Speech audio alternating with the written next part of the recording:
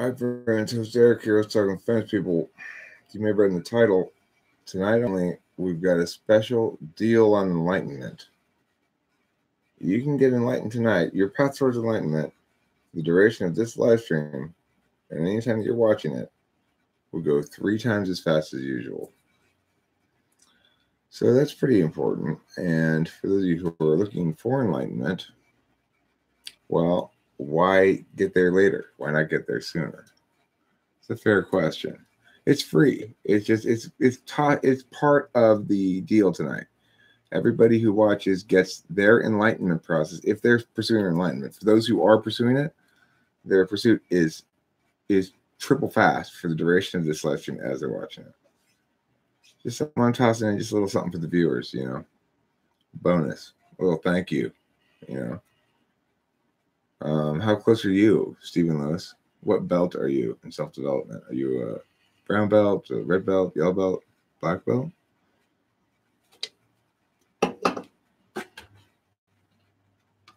Off-grid self-sustainable housing. Get enlightened today. Hey, hippie in disguise. I'm on the same journey you're on, okay? We're both getting triple time enlightenment right now. High between two worlds. If you're here getting triple time enlightenment, pretty soon you might not be between two worlds anymore. You might just be enlightened. I got it cranked up as fast as it can go. I could crank it up a little faster, I suppose, but I don't want to take any chances. That's how you cause spiritual explosions. Stephen Lewis is susceptible to spiritual explosions. That's pretty well established at this point.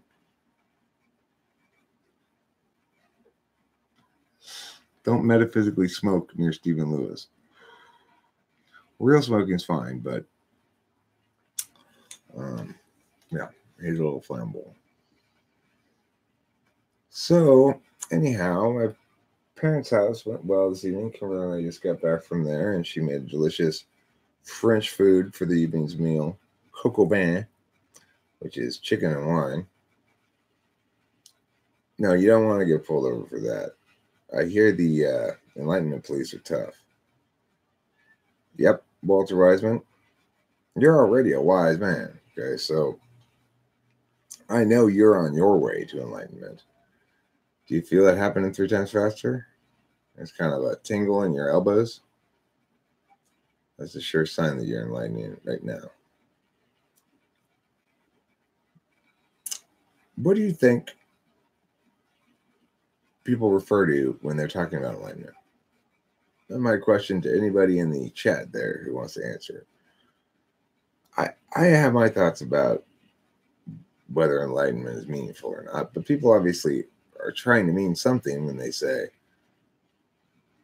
that guy's enlightened, or someday I'm going to be enlightened, or whatever it is they say, It's just a label I put over. Actually, I'm just decreasing. Oh, I see. You're getting less wise? Well, it doesn't say whether you're increasing or decreasing your name. You could be still barely wise.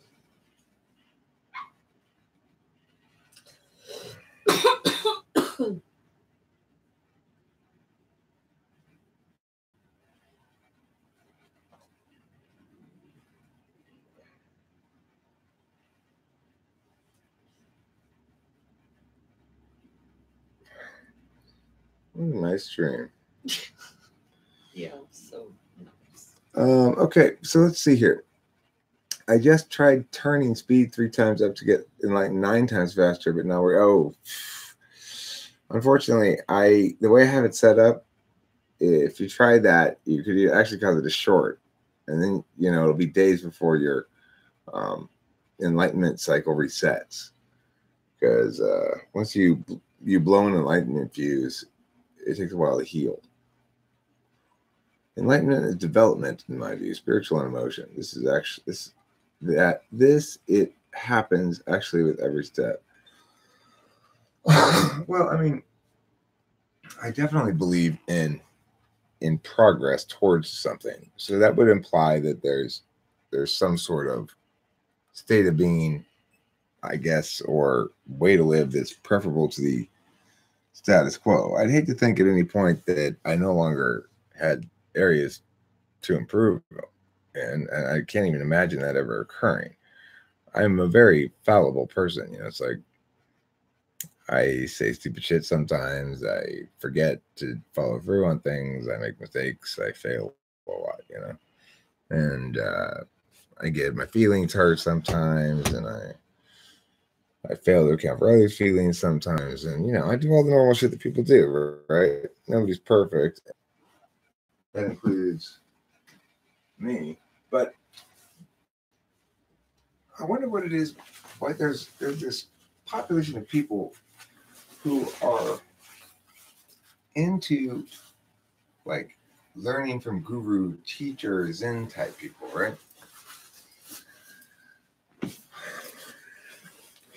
What are they getting out of that? Is it just like, well, I like to embody, and if so, why? What exactly is it about embodying spiritual ideas into a person that is especially satisfying for some? Because to me, it would seem that you're immediately getting away from the point a bit when you're going, well, that guy knows how to live, and he can help me know how to live.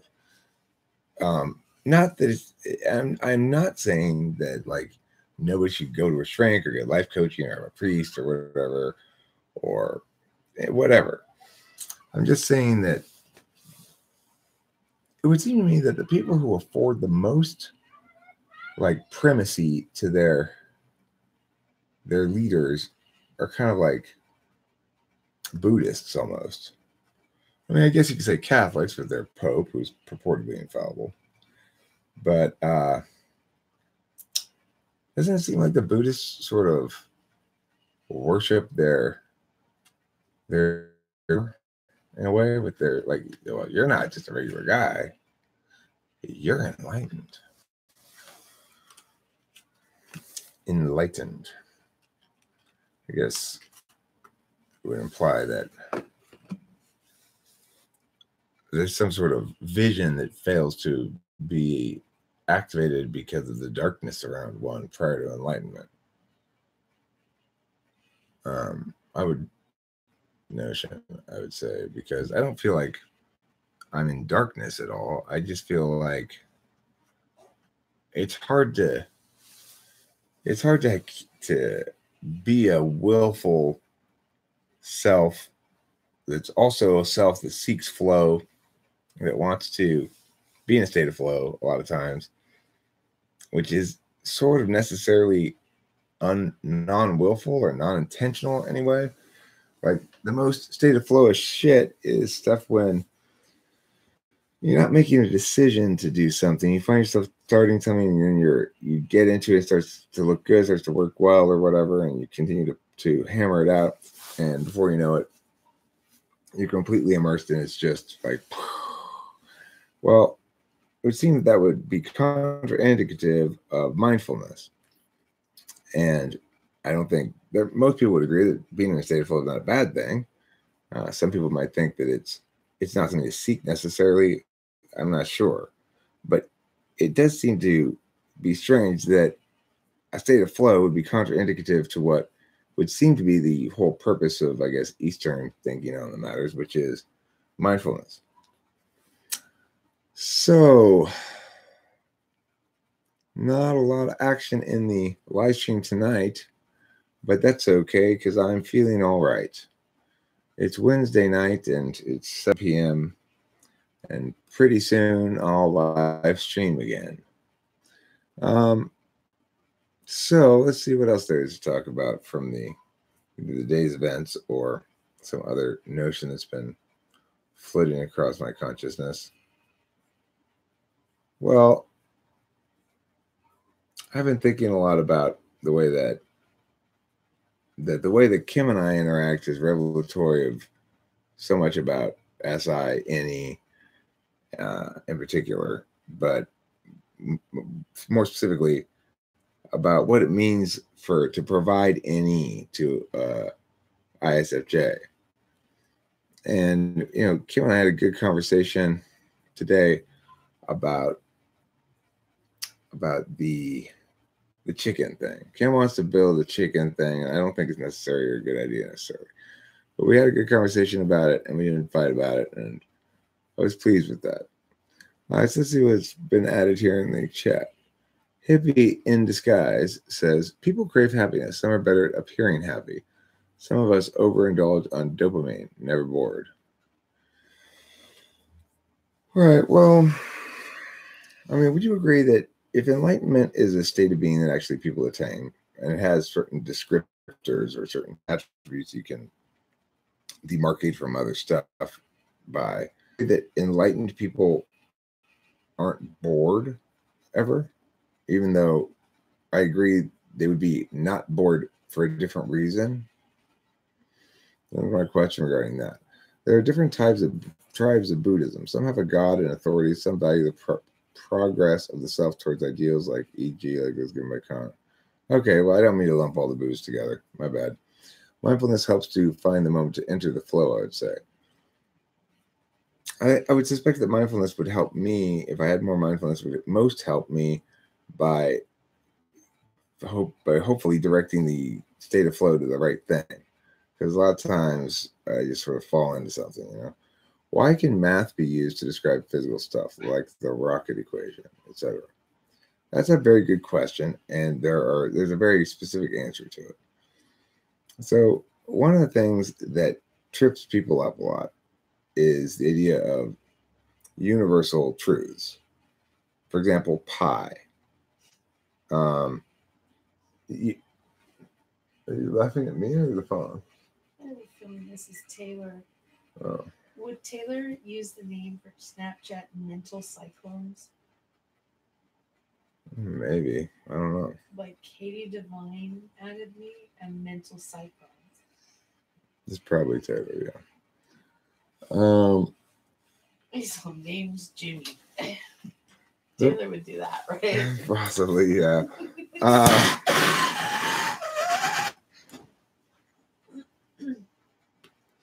So let's look at 3.14 repeating pi.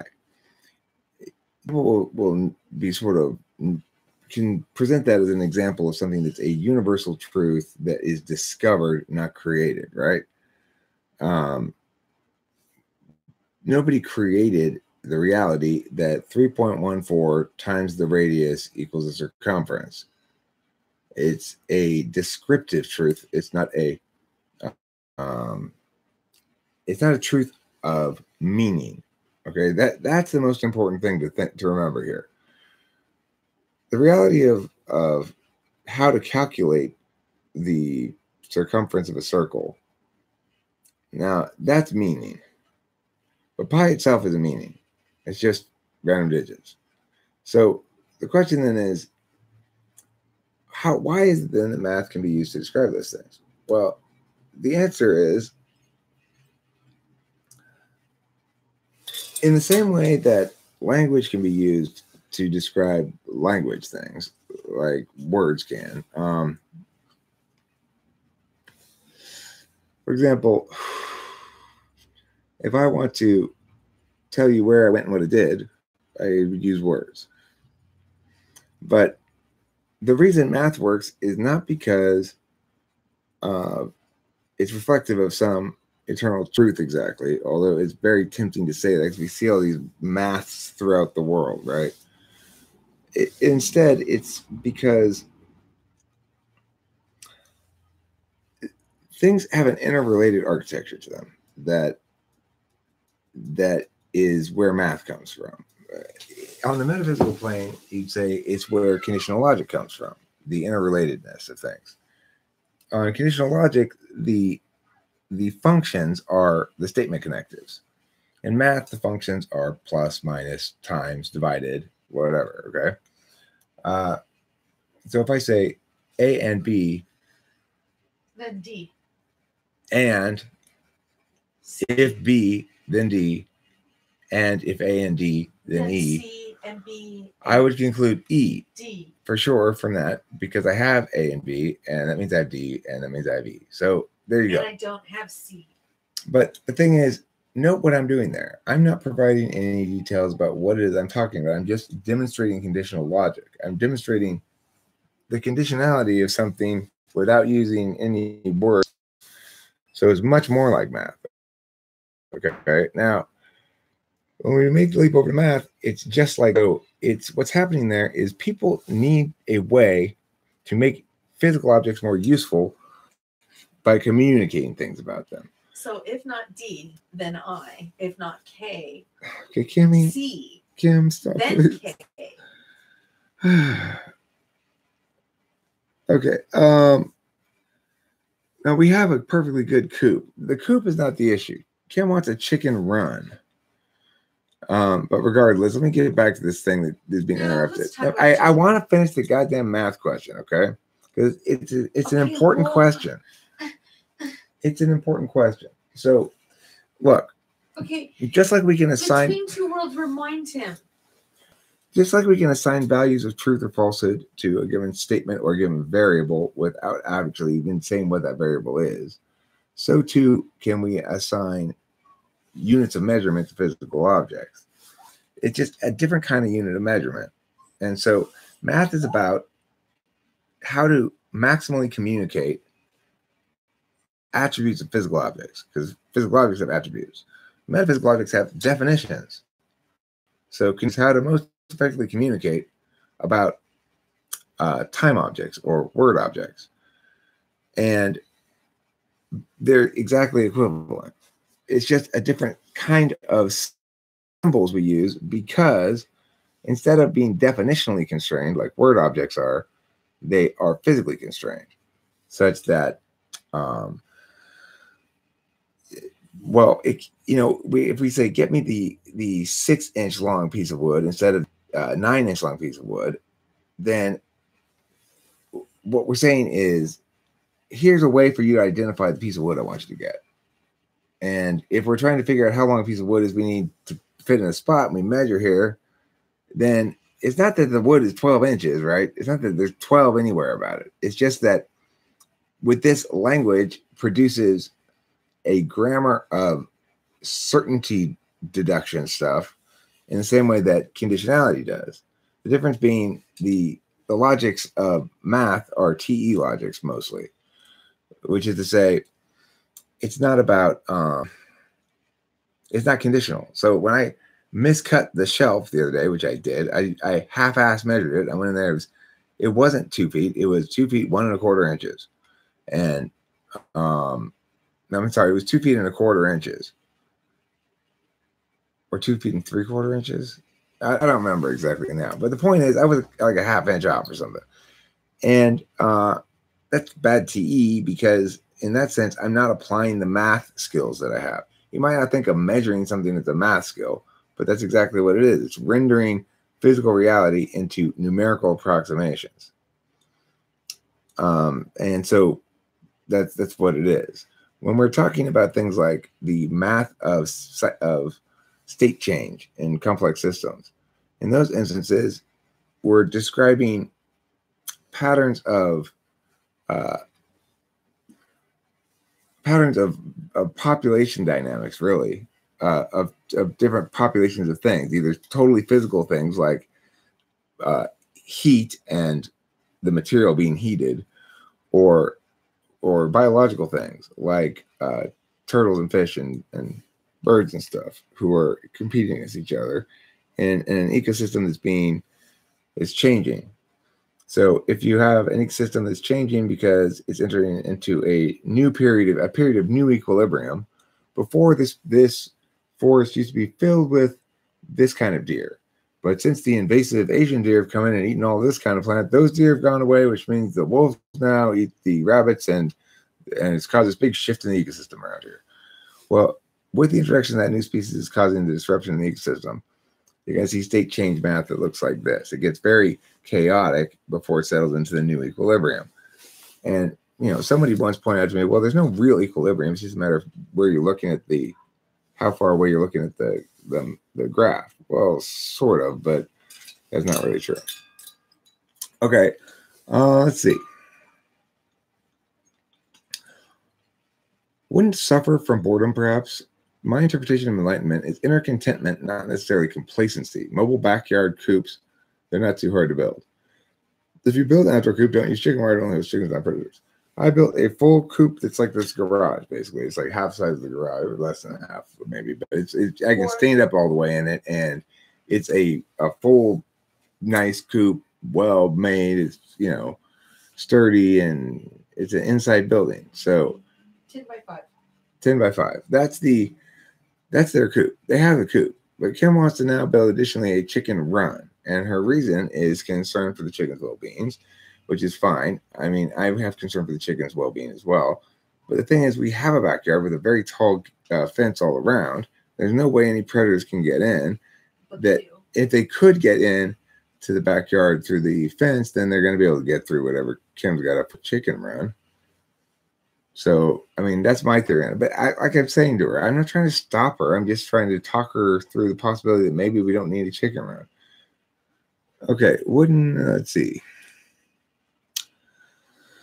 My interpretation of enlightenment is inner contentment, not necessarily complacency. Well, I would agree. It would seem to be inner contentment and not complacency if it were going to be a meaningful term in any sense. I would expect if I were enlightened and it were a meaningful term that I'd be both fully content, non-complacent, excited, joyful, and also not somehow like not thwacked out on shit. I mean, meaning like I don't need to be absorbed into something that's interesting for you to be happy, I guess. I don't know. I don't know what it would mean. Let's see what this one says. What makes NT types depressed? I don't know about NT types. I'm an NT. I don't know about NT types in general. I'll talk about ENTPs. Not being answered. It makes me mad, not really depressed. It makes you depressed. But yeah, if you're stubborn for a long time, like, what's they're getting depressed? When they haven't eaten, they get depressed. When they haven't had sex, they get depressed. I mean, I would say the biggest thing is when words don't work. When words don't work, I get depressed. When I'm not being able to communicate with somebody.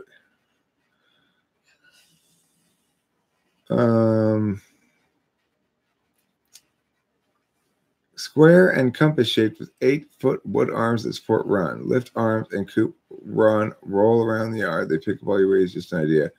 We've seen something like that.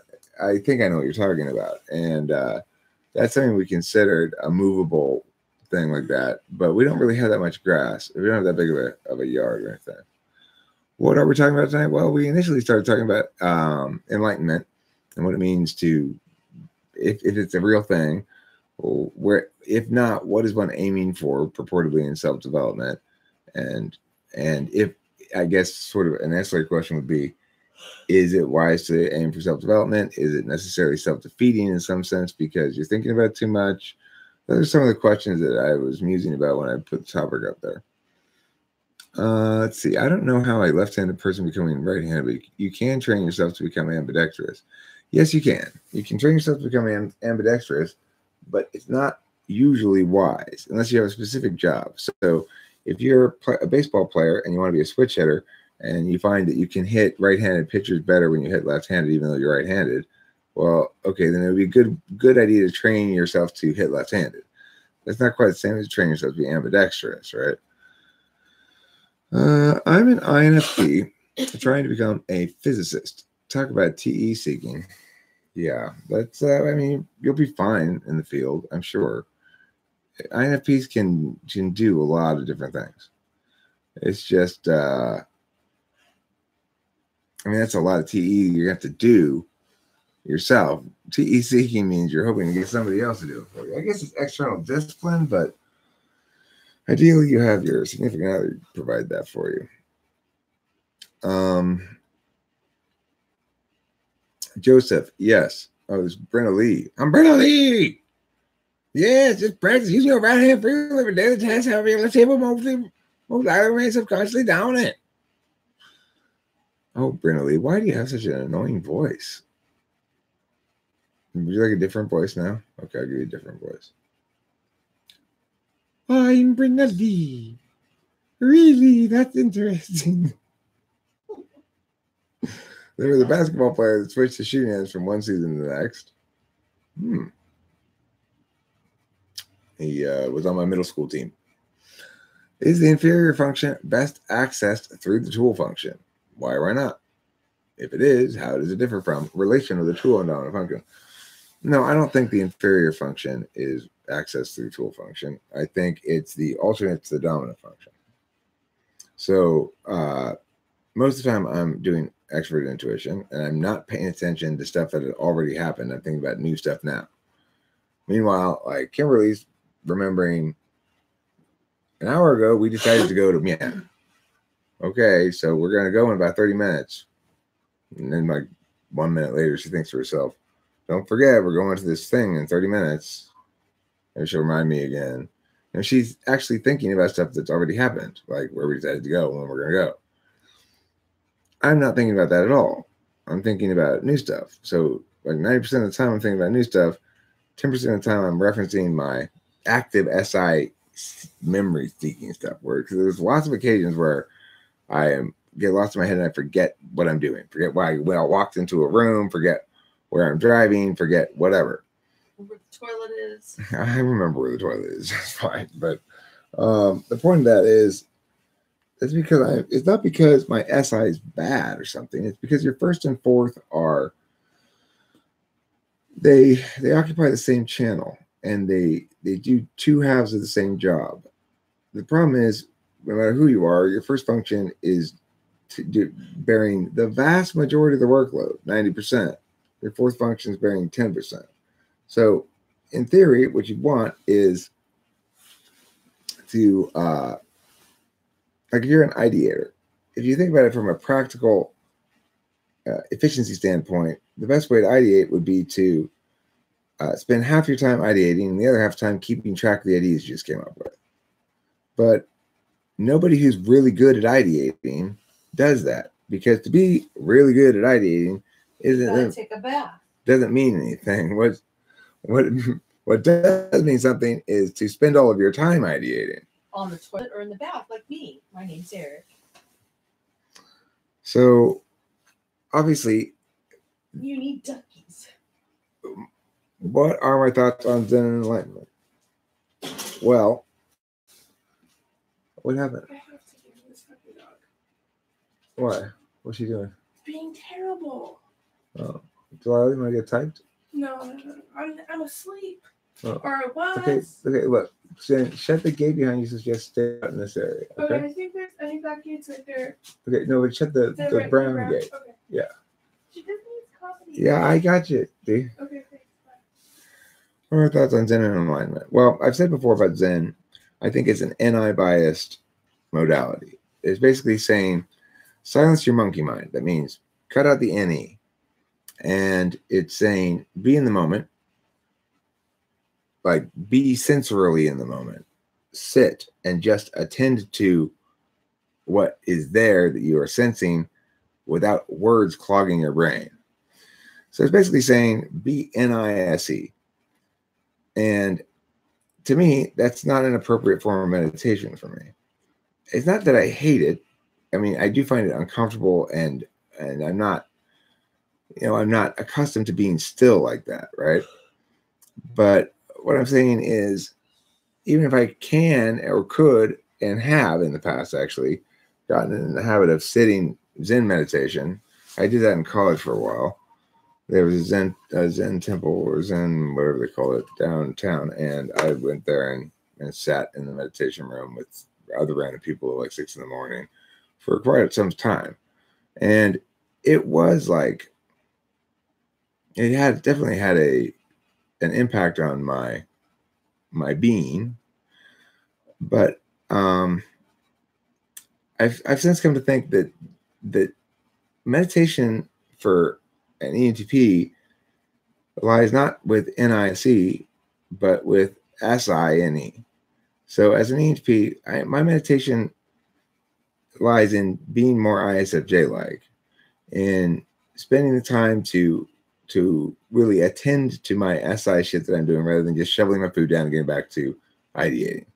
To really spend time to stop being excited about something and start being content for a stretch of time here and there, That's that's how I most meaningfully meditate.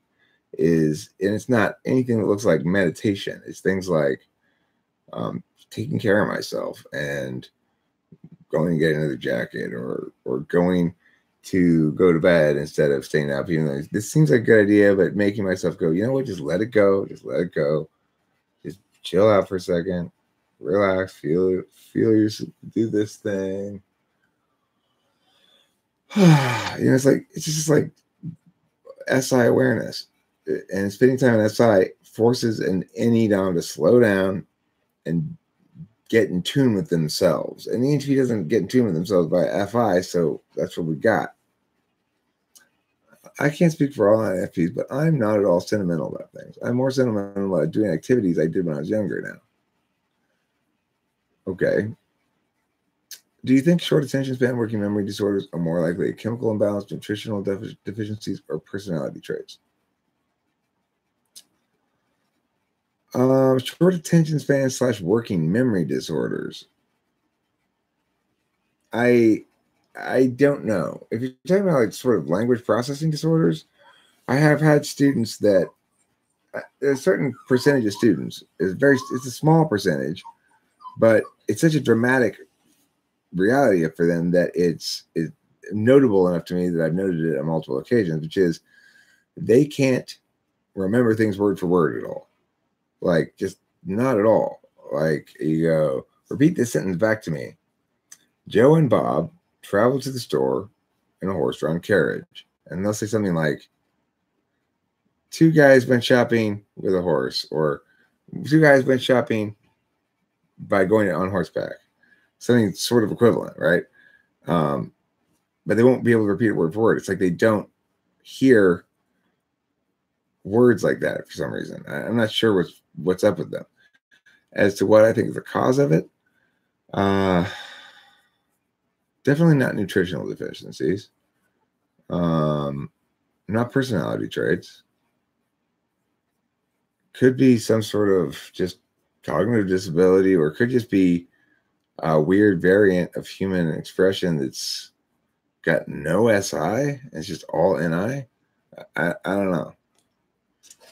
Short attention span is not the same thing as attention deficit. So I have attention deficit disorder, so to speak, ADHD supposedly, but I don't have a short attention span. I do have a short attention span in some sense when I'm not on amphetamines, but what I really have is a lack of motivation to stick to anything because everything seems boring or nothing excites me enough or something like that. It's a little different. And when I am excited by something, regardless of whether I'm on any drugs or not, when I am excited, then my attention span can be quite powerful. Like, I can give something a lot of attention for a long time and be really focused on it. So it's definitely reductive to say I have a short attention span.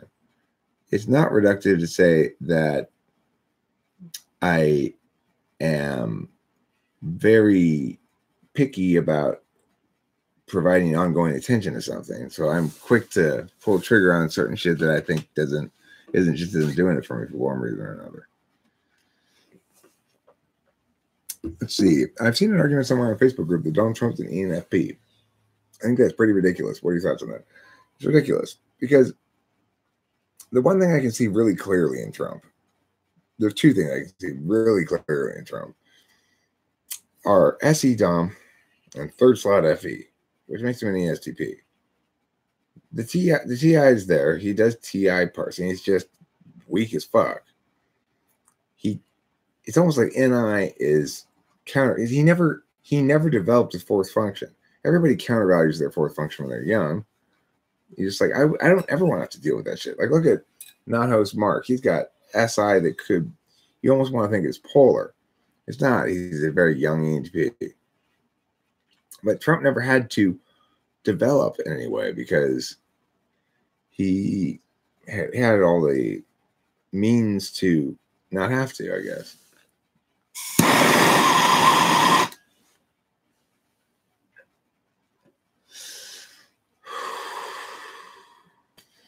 What types are most likely fast eaters versus slow eaters? I would say ISFJs are reasonably slow eaters. ENTPs typically fast eaters. ESFJs are slow eaters. Let's see. ESTPs are fast eaters. ESFPs are probably fast eaters. I think all your action types are fast eaters. So ENFPs are probably fast eaters as well, but they might not be. Because with intuitives and feeling, they might be like, who knows? I'd say ISTJs are slow eaters. I would say ESTJs are slow eaters. Probably INTJs and ENTJs, but ENTJs might not be because they might prioritize something else. Interesting question. I have ADHD. It's not just a short attention span that I have to deal with, but the hyperfocus as well. Right. Hyperfocus is a good tool. It's not being trapped in NI. It's being, you're not trapped even in it. It's like being carried along by the inertia of your wheelhouse. So it's going to be your 1, 2, 1, 2, 3. You know, she's going to have to plan your 1, 2, 3.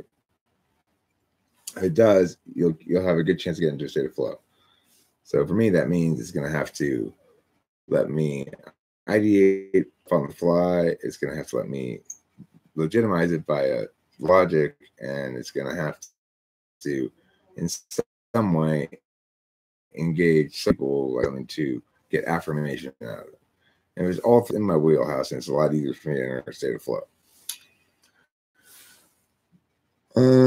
What was your most painful? What was my most painful? Where is that? Defeat in debate when you were a competitor. What were you affirming or negating? What type was the person who beat you? You know, it's funny. I don't remember a lot of my debating from high school. I do remember one loss in particular where it was, I think it was finals. It might have been semifinals. And my partner and I, we lost fair and square, but I remember what we lost to. We lost to an argument that basically said, well, they were affirming something. It was a very squirrely case. And the way that they were going to pay for it was by taking extra water from California, which at the time was, and selling it to China or something. No, selling it to the Middle East. That's what they were going to do. And they had these cards that said this was a plausible thing to do.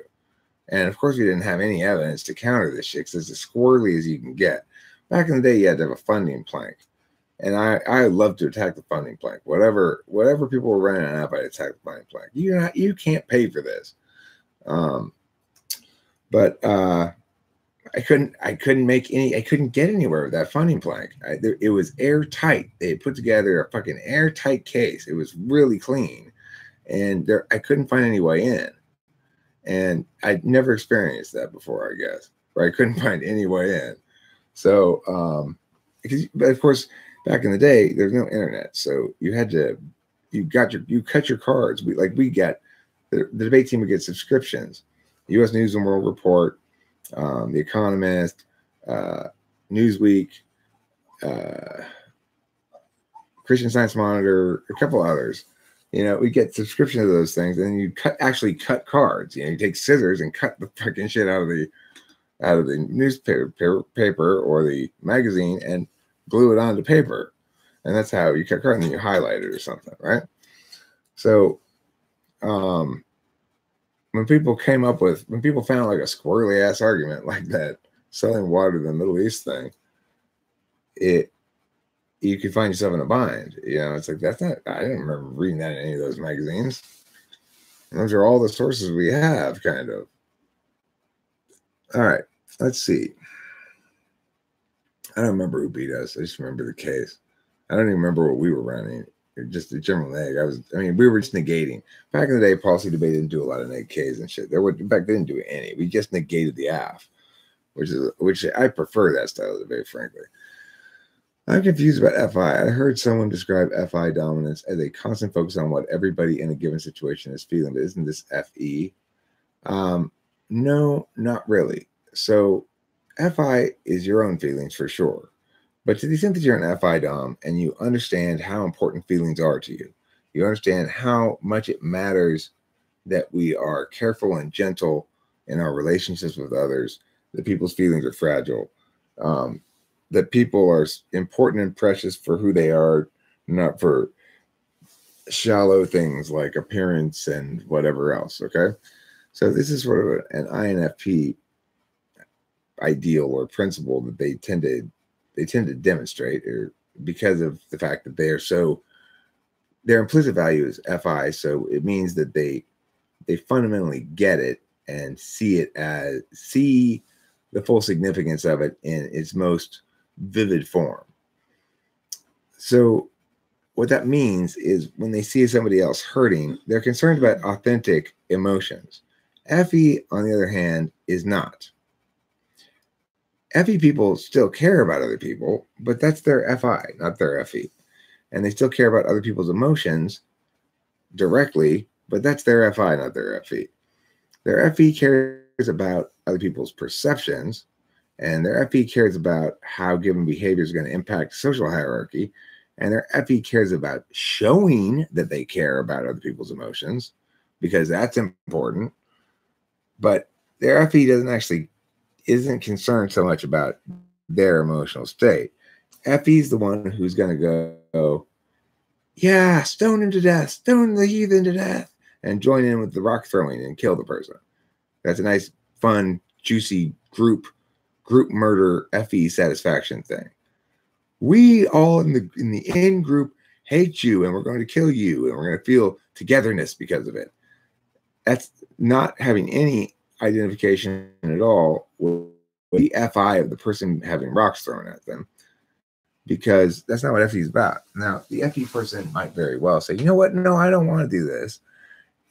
Most likely it would only happen that way if they grew up in a situation where they had lots of other opportunities to learn contravening values and to get a sense of how this was going to play after the fact, or something that was going to play well. Then they might not do it. But the FI user doesn't need any social conditioning to get them to not throw the rocks. FI users will jump up to defend the tyrant.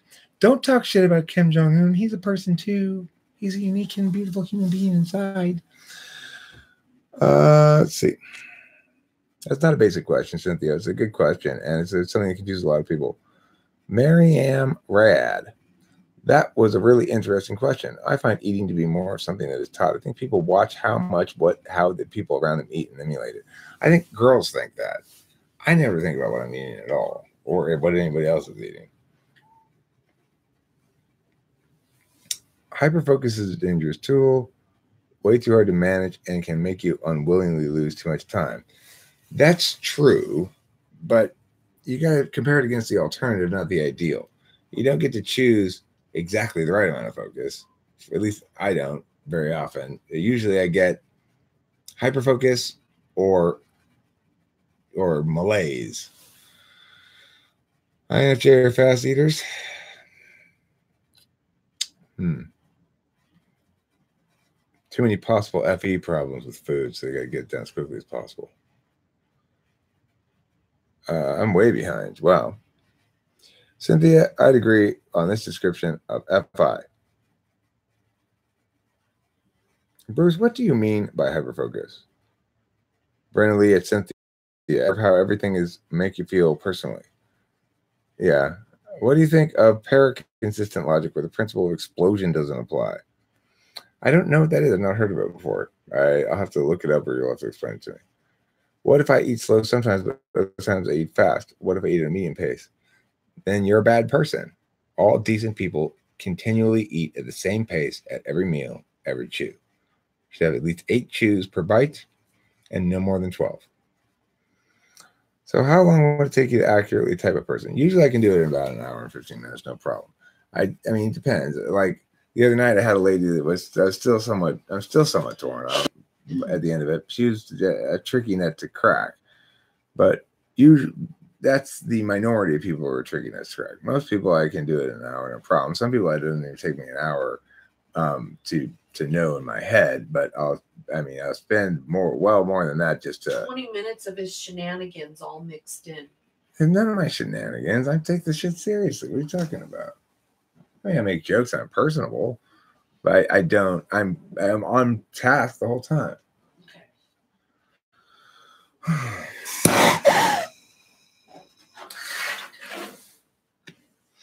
Let's see.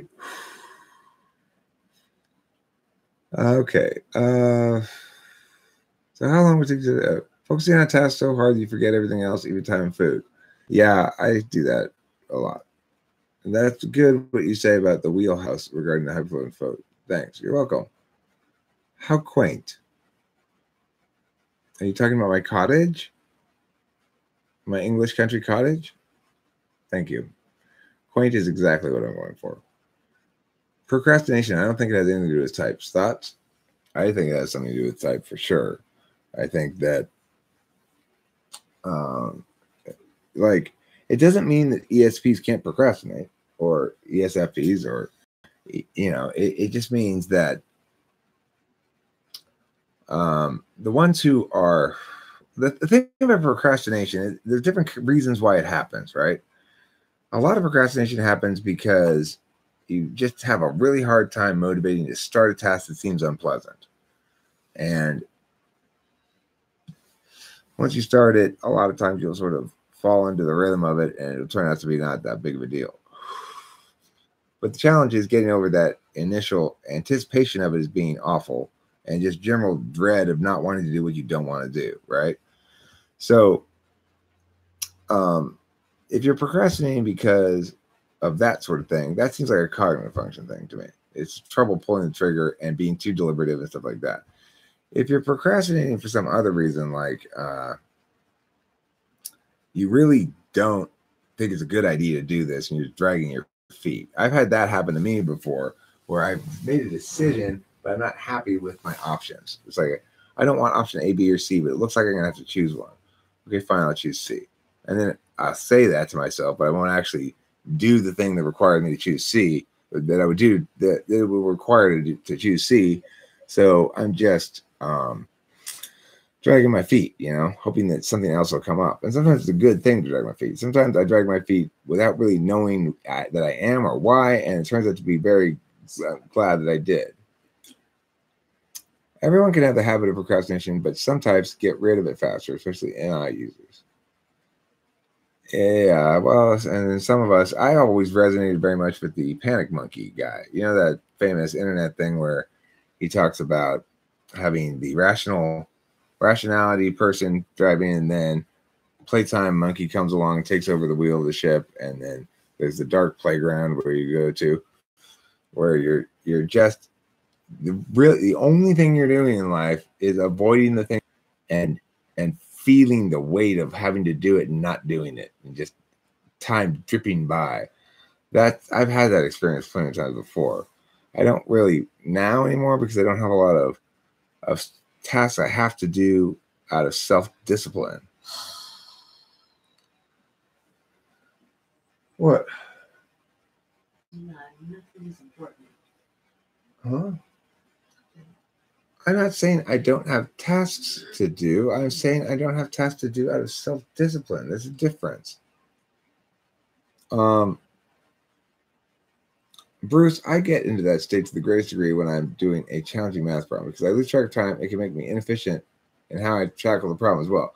Well, that's true, Jeff Barnes. In a state of full thwackage kind of flow, you can definitely be inefficient. Like, I don't know what I was thinking. I was not particularly thwacked or anything, but I don't know what I was thinking when I took these shelves down, and I thought, and they're just dirty old shelves, right? But there's a little bit of mold on the bottom of one of them. So I decided to be all like, well, pour hydrogen peroxide all over them and torch them so in case they kill any mold, take all these extra precautions and shit.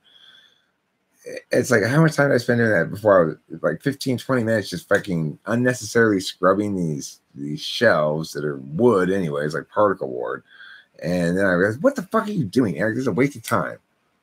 You just get into the process of it and just SE it. Why do you keep making sounds like that? Because it sounds like every project you do. Oh, Jesus Christ, woman. You just absolutely despise me or what? No. Well, you sure sound like it. Quaint referring to pre-internet days. Oh, right. Yeah, that was quaint. Eric, I need your help to type a friend who's not on YouTube. I'm hoping you can do it by another person who I am confident is the same type who is on YouTube. Okay, well, you want me to type please someone on YouTube? I can do that. That's fine. Just put a link and I'll get around to them at some point here. Marianne, that's TE. TE doesn't care how you feel. And neither do I, says Stephen Lewis. I procrastinate a lot compared to my ENTJ and ISTJ brother. Lol, they rarely do. So essentially, high TE users are less likely to procrastinate. I agree. I've never seen my dad procrastinate on anything. He's an ESTJ. Is NI to NE as convergent thinking is to divergent thinking? Yeah, I like that. Yeah, that's a good analogy. Yep, great video. I don't know what video you're talking about. Do you ever use lol when you haven't actually produced audible laughter? Does this make you a manipulating liar? By E.T. Path, am I a sociopath? I don't use lol when I don't lol in reality. I've never heard anybody use lol but you. Kim thinks it's pronounced LOL. She's still in 1997 or something. And she insists that she's right about this, that I'm the only one who says lol. So if you guys want to chime in on that for me, I'd appreciate it. I procrastinate mostly because I forget. I'm too busy in my head that I lost track of time, or because it doesn't feel like the right time to do something. Yeah, but this doesn't feel like the right time to do it. Because the right time to do this is going to feel like I'm excited about it, and this is going to be great. Except I'm never going to feel that way about this task I dread. Overprotective and overcaring parents can induct procrastination as a habit into their children's lives because they usually don't teach them how to have responsibility. Well, it's questionable if you can teach kids to have responsibility, because it's my position that some personality types are inherently less responsible. Now, you can like ENTPs will never be taught anything about responsibility. We will learn the hard way. We will experience some consequences from certain kinds of irresponsibility, and we'll cut back to manageable levels.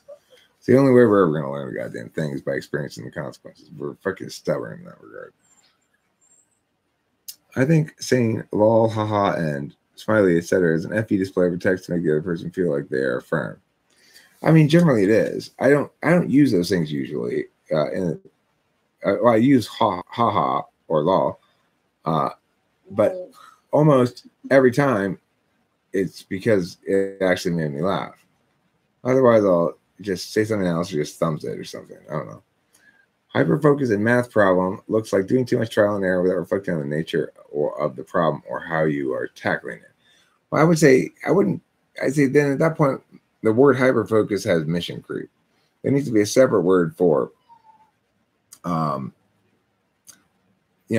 excessive thwackage, such that you are no longer checking back against the frame. Why am I here and what am I here to accomplish?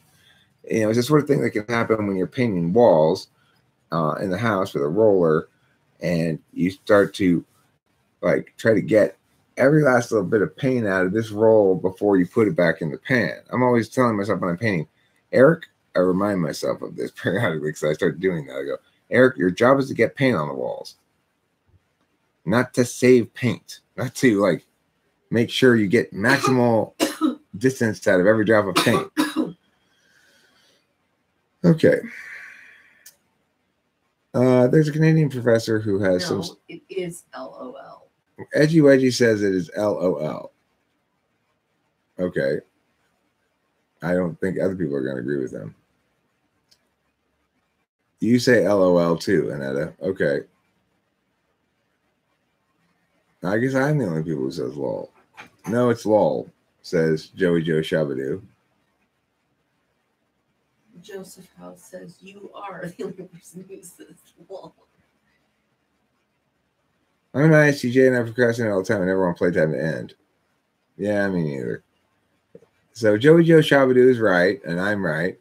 Joseph House is wrong. And Netta H is wrong. Jojo Shabadoo is right again. Okay.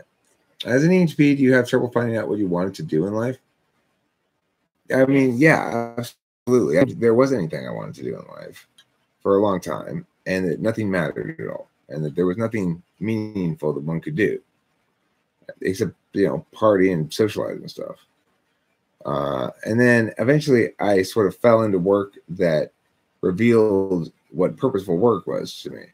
Even when I was just teaching English at first, having come from special ed where work is soul-killingly purposeless, and you're literally putting on displays of things for the purpose of putting on those displays, even though they're just displays. So there's this federal act called the Individual Disability Education Act that requires people, no matter how disabled, to get some sort of modified curriculum that's equivalent to their grade level curriculum. So if you have a 17-year-old, for example, in your class who is ambulatory, can't speak, drools in a diaper, basically vegetable, you're supposed to teach them Shakespeare still, some modified form of it. And it doesn't matter that it's insane to even consider such nonsense. You're supposed to go through things anyway. There you can see how soul-killing that shit is, right? It's like nothing's real, nothing matters. It's all just a show. When I got to teaching English for the first time, I was dealing with regular kids. I realized, oh, I like this. This is pretty satisfying. It's like, I'm good at this naturally. I'm not good at it yet. At the beginning, I didn't really have very good classroom control, and I hadn't learned a lot of things I needed to learn.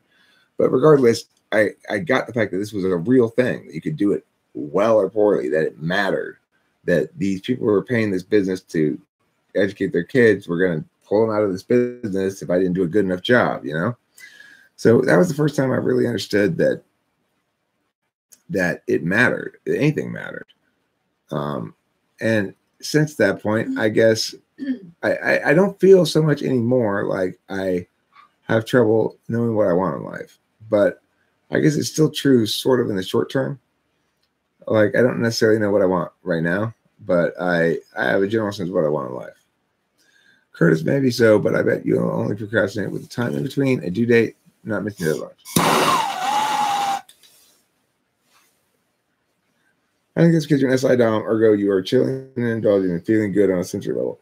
That's the thing. SI Doms are not the same as TE Doms at all or FE Doms at all. So they're not interfacers, and they are perceivers, and they are process people. However, I'd say SITE is the least process of the process of types. Of all the SI, NI, NE, SE Doms, the least process oriented of them all is probably ISTJ, but still process. Most people I know say I'm an ENTJ. I just don't agree because I procrastinate a lot. I'm young and don't have a job, but I'm not really sure about it.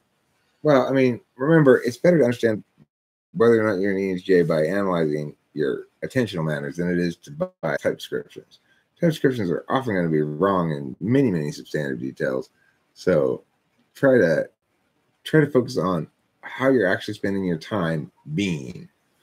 Is it by solving problems and knowing how to do shit? Is it by knowing the singular way to do shit? And you get some combination of those, and you're probably on the right track. Okay. I'll go straight over the deadlines, says Bruna. Does TI care about the truth or just logical consistency? Logical consistency. Truth is just a status you assign for the purpose of argumentation. So let's pretend A equals B. Now, if B, then C, and A, what can we tell? Well, we can tell C. Why? Just because we assigned the value of A to B. Now, it's not as clear cut an assignment like that of a value when we're doing it in words as it is with symbols, but it's the same basic thing. So, like in a debate round, I might have a case that has observations. Observations are intended to be points that we should both agree about. And I'm just laying this out here right now. We should both agree about this. Observation 1, the sun rises in the east. Observation 2, the sun sets in the west. Nobody should disagree with this. It's not the sort of argument that you warrant. It's supposed to be something so patently obvious or simply common knowledge that you shouldn't even have to establish it, but you're going to establish it anyway. So TI cares in that regard about It's like in that instance, they're saying, TI presents it not as here's the truth. It says here's something the rhetorical slope is very steep of. So you shouldn't even give me any pushback on it. But if you do anyway, in case you might, I'm going to establish it. So you have to push back against it directly rather than wait for me. But rather than wait, but rather than me having to follow your argument, you know? So TI says, okay, given these things that we've agreed upon, what's the right answer? And so the right answer is absolute. It's absolutely true relative to the frame that it's in, relative to the assignments of things settings as they're set up. I could run that same argument again, but this time let's call A G, and it would have a different outcome. But the outcome would be just as absolute as the frame. It would just be relative to its own frame, which is why I call TI relative absolutism and TE absolute relativism. TE is so where a TI you get absolute conclusions relative to the other things that you've got going on in this particular frame, and TE you get relative conclusions, but the frame is absolute. So they go, okay, well, yes, I should do this to this doorknob. Oh, so I should do it to this doorknob too? No. I should just do it to this doorknob because my frame is absolute and it's particular. It doesn't generalize out at all. But my answers are going to be absolute in a concrete way, not relative to anything else. Either I fixed the doorknob or not. It's either working or it's not. It's not. It's not. Okay. So it doesn't, it's like there's no way for me to say, well, but I mean, relative to this more broken doorknob, it's working. No, it's broken. It may not look as broken as that other one, but it functions just as little. So in that regard, TE is absolutely relative.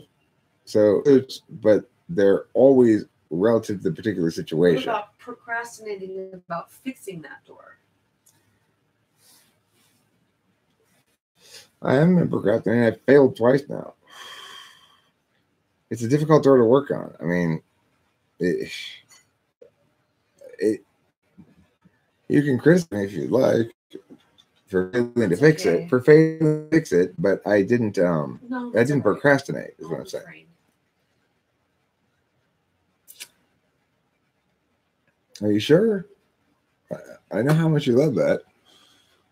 Okay, lol, reminds me of the aliens on Galaxy Quest, lol, lol, lol. It's lol, not ELOL. LOL. Times have changed. I fear the consequences of procrastination. Why, do you have people who beat you when you procrastinate?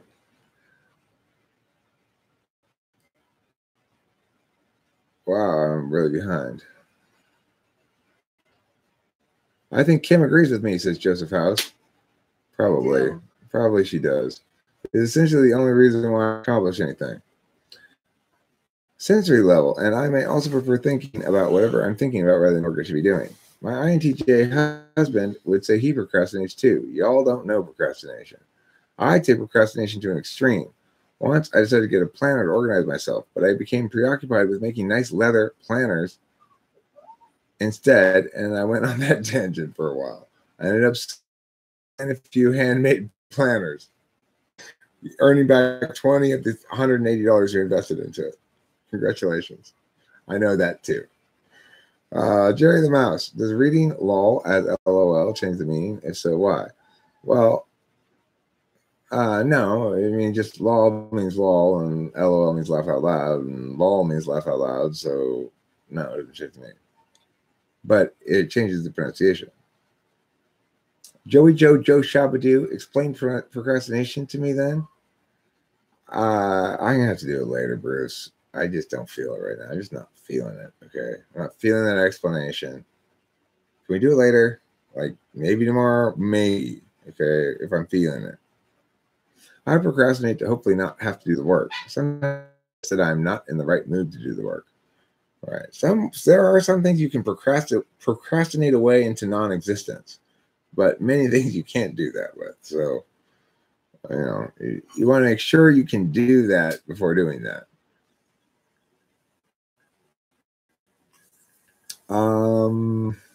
Lol, it was ridiculous. It was bad because I had grad school exam to study for. I bet a lot of you are procrastinating right now by watching these live streams. That's possible. Which function slot is the polar? 7th, the blind spot, the spot of no sight and knowledge. Cynthia, but at least you sold some, Winky. Number 7, Timothy. Jordan Spike. Timothy, number 7. Joey Joe Shabadoo. Bruce. Someone submitted revisions to a garment design to me in August. I've been avoiding them ever since. Hey, Joey Joe Shabadoo. That's not like something I would do.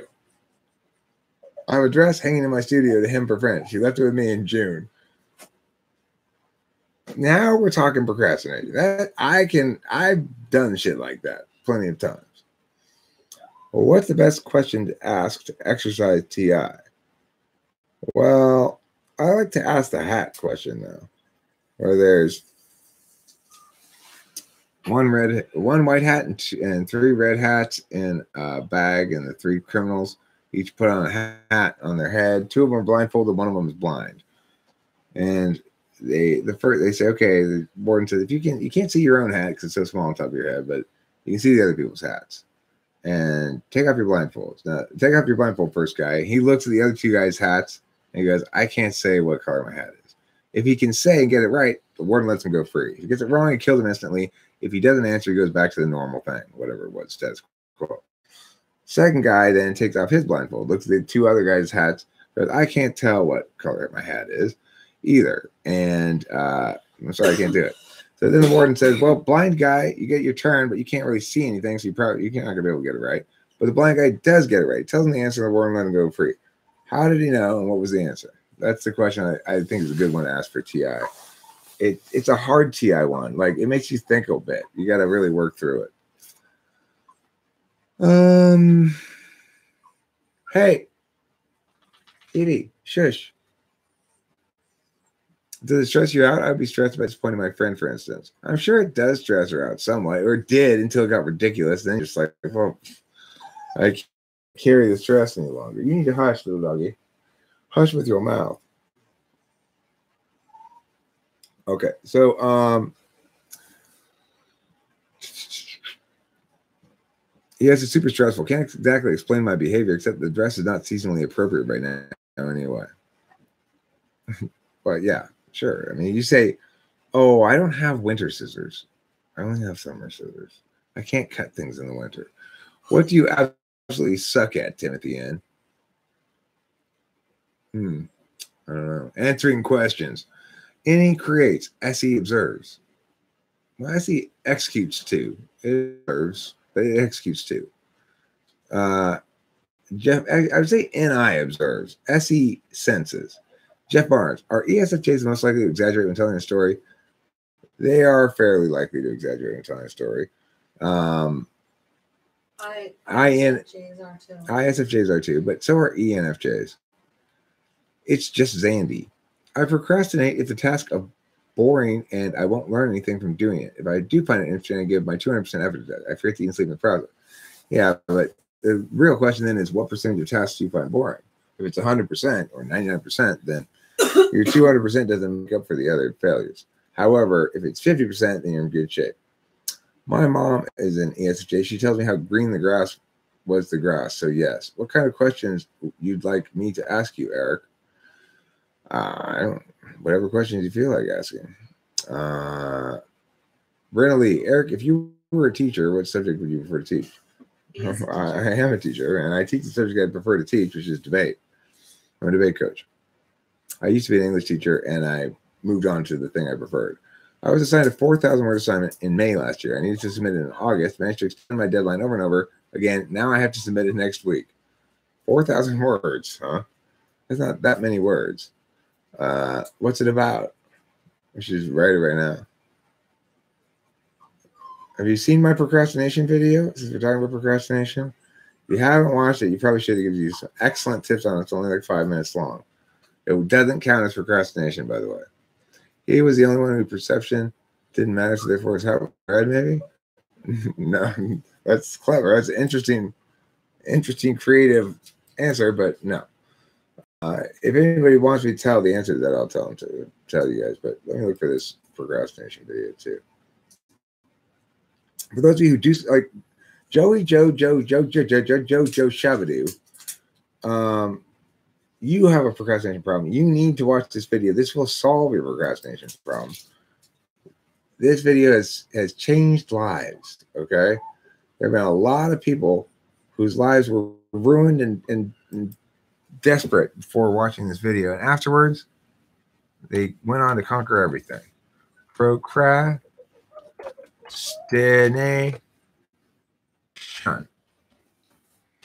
Okay, I'll find the video link and put it in the chat here because it's important. I care about people is why. Okay, here's the video, and it's right here. Copy this. Copy. Close. And I'll put this in the chat. Okay. Yeah, let's work on your essay. Come on. What's your essay about? Okay. Your mom. The school I go to is really merciful with late work relating to procrastinating. They let people off the hook all the time. Terrible, teaching terrible life skills. Well, I think they know that the work they're assigning is pointless, so it's hard for them to be strict about it. I haven't seen a procrastination video yet, but I need to get around to it at some point. I procrastinate, but then the fear that I will be nothing and do nothing seeps in, and I do everything in a panic. Well,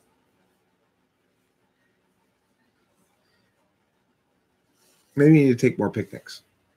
It will solve it. It will solve all of your life problems, Joey, Shabadoo. And everyone else's life problems too. It gives you the answer you've been looking for. Why do you procrastinate? How do you stop? And how do you complete that essay on Hamlet? It'll tell you everything you need to know. Who's got an essay on Hamlet due soon? It's written for you in that video.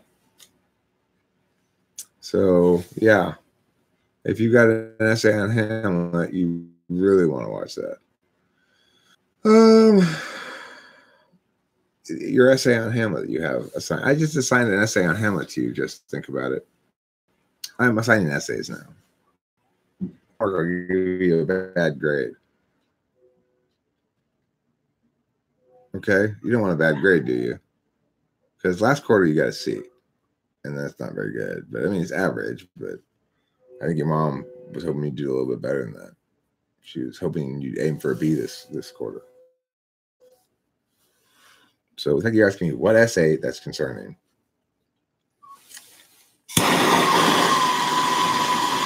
Well, Kimmy?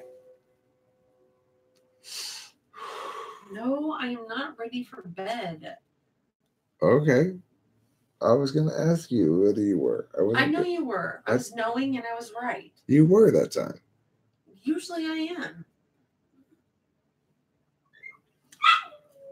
That's not true. What is it like to be in the grip of FI inferior? Well, I guess it would be, I guess one way of understanding would be to be so conflicted by your feelings that your TE is no longer useful. To have useful TE, you got to know what you want to accomplish.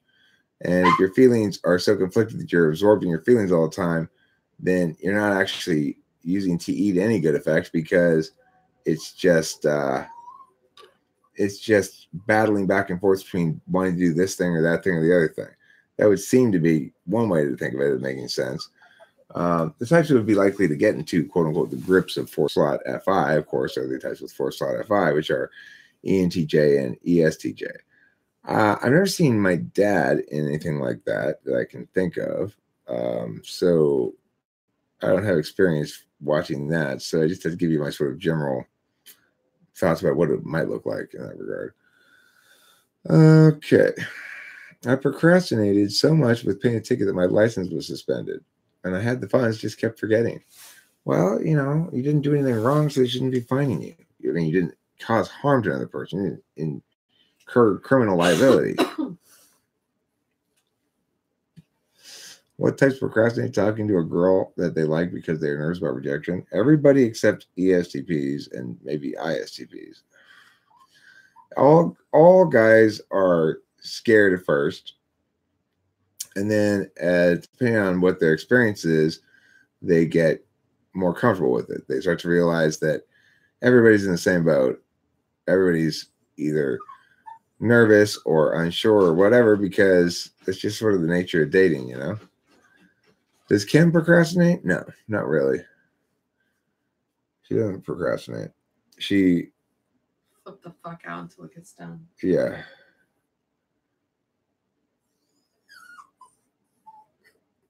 Okay, so what's your essay on? I want to know what your essay is on. Did you say yet? Let me go up here and look.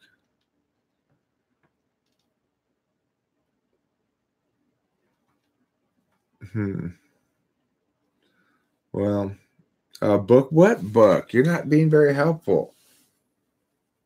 Three Little Pigs? The Underground Railroad. All right, we're going to write it right now. You open up Google Docs and push the record voice to text thing, okay? Well, I will answer your question if I see it. I thought there were 4 people. Do you mean to say that one person is excluded from the room so that each person asked in turn only sees 2 other hats? Correct. Well, no, they're not excluded from the room. The person, you can't see his own hat. And the warden doesn't have a hat. The warden is just the warden. He's the 4th person, but he's not playing the game. He's administering the game.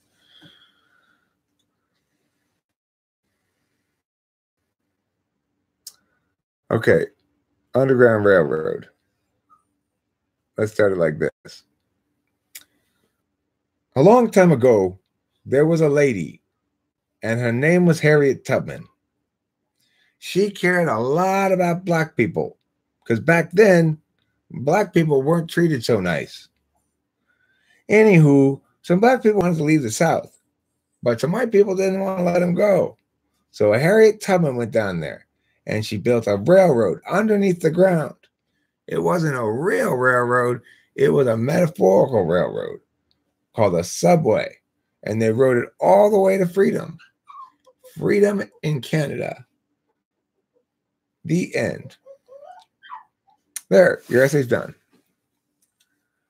Stephen Lewis, not as helpful as you had hoped?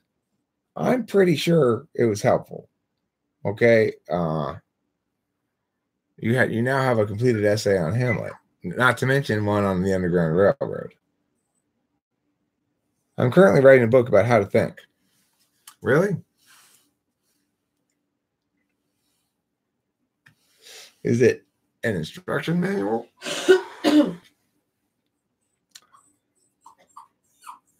Evie, you better shut the fuck up.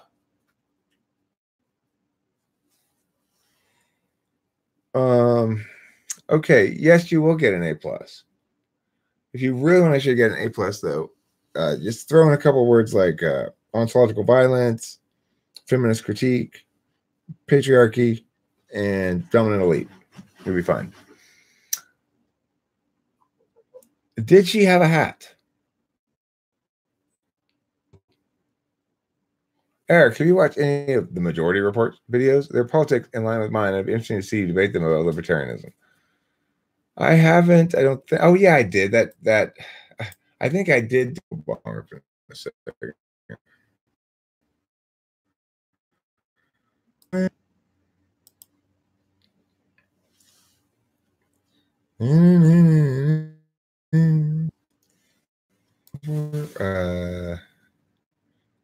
Majority Report. Let's see. Sam?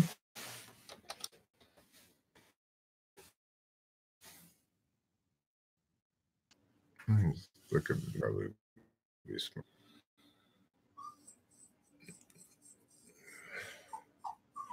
Something happened, says Stephen Lewis. I don't have any more information than that. Just something happened.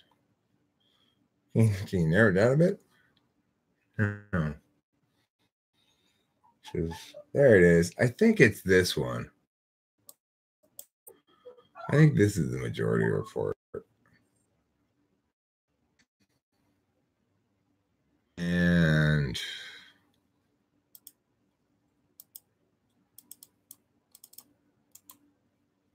copy. Here. I think it's this one. Yeah, put in some white privilege, put in some equality. You know what? You should want to do it. I have fun with your paper. Then do it as a critique from your perspective as a transracial individual. Being transracial means you switch races periodically. Like me, I'm transracial. So, you can critique any book as a dominant elite attack on your particular subgroup, namely the much oppressed transracials. Yes, that's it right there. That's the one where tear him to pieces. That guy is tisk my ass off at him. I call it leaking magic. I can't say my plans to do something out loud. I'm with you there, Joey Joe Shabadoo. You gotta be careful with your magic. You can get yeah, he has a red hat, correct. You see, magic is tricky. It's very much susceptible to people tipping it over, right? And if they do, all the work you put into it is wasted. Not that you really consciously put work into it. First, will it to happen or try to be doing it. You got to be doing stuff around it and pretending not to notice it. Okay. Something always happens. Cry Me a River. That is one of my favorite Justin Timberlake songs. True story. I moved to another state and procrastinated on updating my life to retake the driver's test and was reduced to a learner's permit until I completed it. Well, everybody needs to be a learner at times. Question have anything to do with colorblindness? No. I had a hard time with that. I had to think about it for quite a while. But I typed it last night or the night before. It was weird. She was much faster than me. Hi there, Ruben.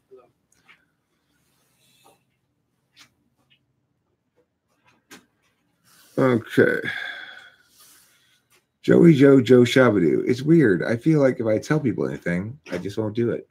Yeah, well, that's these things. Because then you won't do them. Especially if you're an NE user and you say it, as far as you're concerned, you've done it. Because the words don't matter. You haven't done it. Actually do it now. So yeah, don't tell people you're going to do things. Just do them.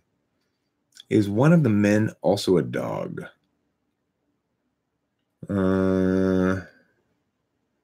Not that I can see. Oh, no. One of the men is not also a dog. Also, like a rebellious thing, like I don't owe anyone an explanation. Well, yeah, you don't owe anyone an explanation. But more importantly, you don't want to put yourself in a position where you have to do things for FE reasons rather than for legitimate reasons. Unless you're up higher in FE, which doesn't sound like you are. Which types are prone to constantly misplacing items? Yeah, NE DOMs for sure. Even SI DOMs will misplace things because Kim keeps track of so many different things in her head. Like she knows where everything is. Doesn't know what she knows. She's The Harriet Tubman story exemplifies the futility of respectability politics and nonviolent resistance under extremely oppressive conditions. Well, but it didn't exemplify the futility of respectability politics because some of the people did escape on the Underground Railroad, and had they tried violent resistance, they would have all been massacred, and they would have had no standing in the public sphere as far as a legitimate cause. So, you think Bukoki, what type do you think she is, Jeff Barnes?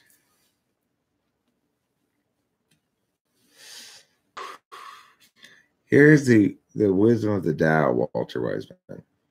Only by procrastinating that we can complete that which we need to complete in a timely fashion. Profound, because it's self-contradicting. Can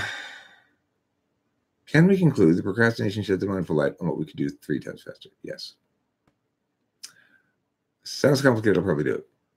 Is it Renaissance fair or Renaissance fair? I think it's Renaissance fair.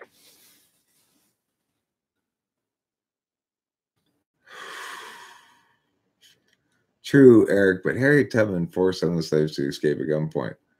And they weren't escaping, they were being abducted. I'm forcing you to escape. That fucker. Forcing them to escape at gunpoint. What I think as I use her in SE, last time I learned to drive stick shift. SE, probably. I would say.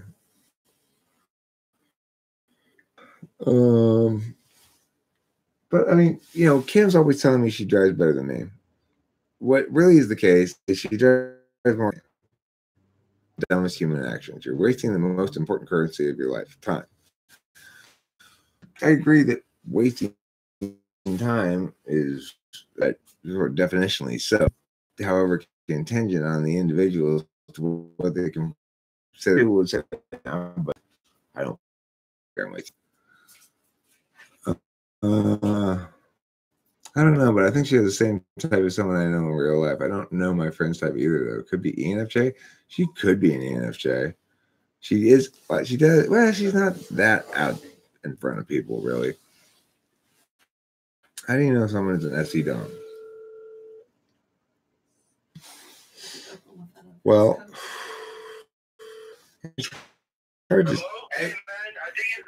yeah, it's difficult to say without anything else. So,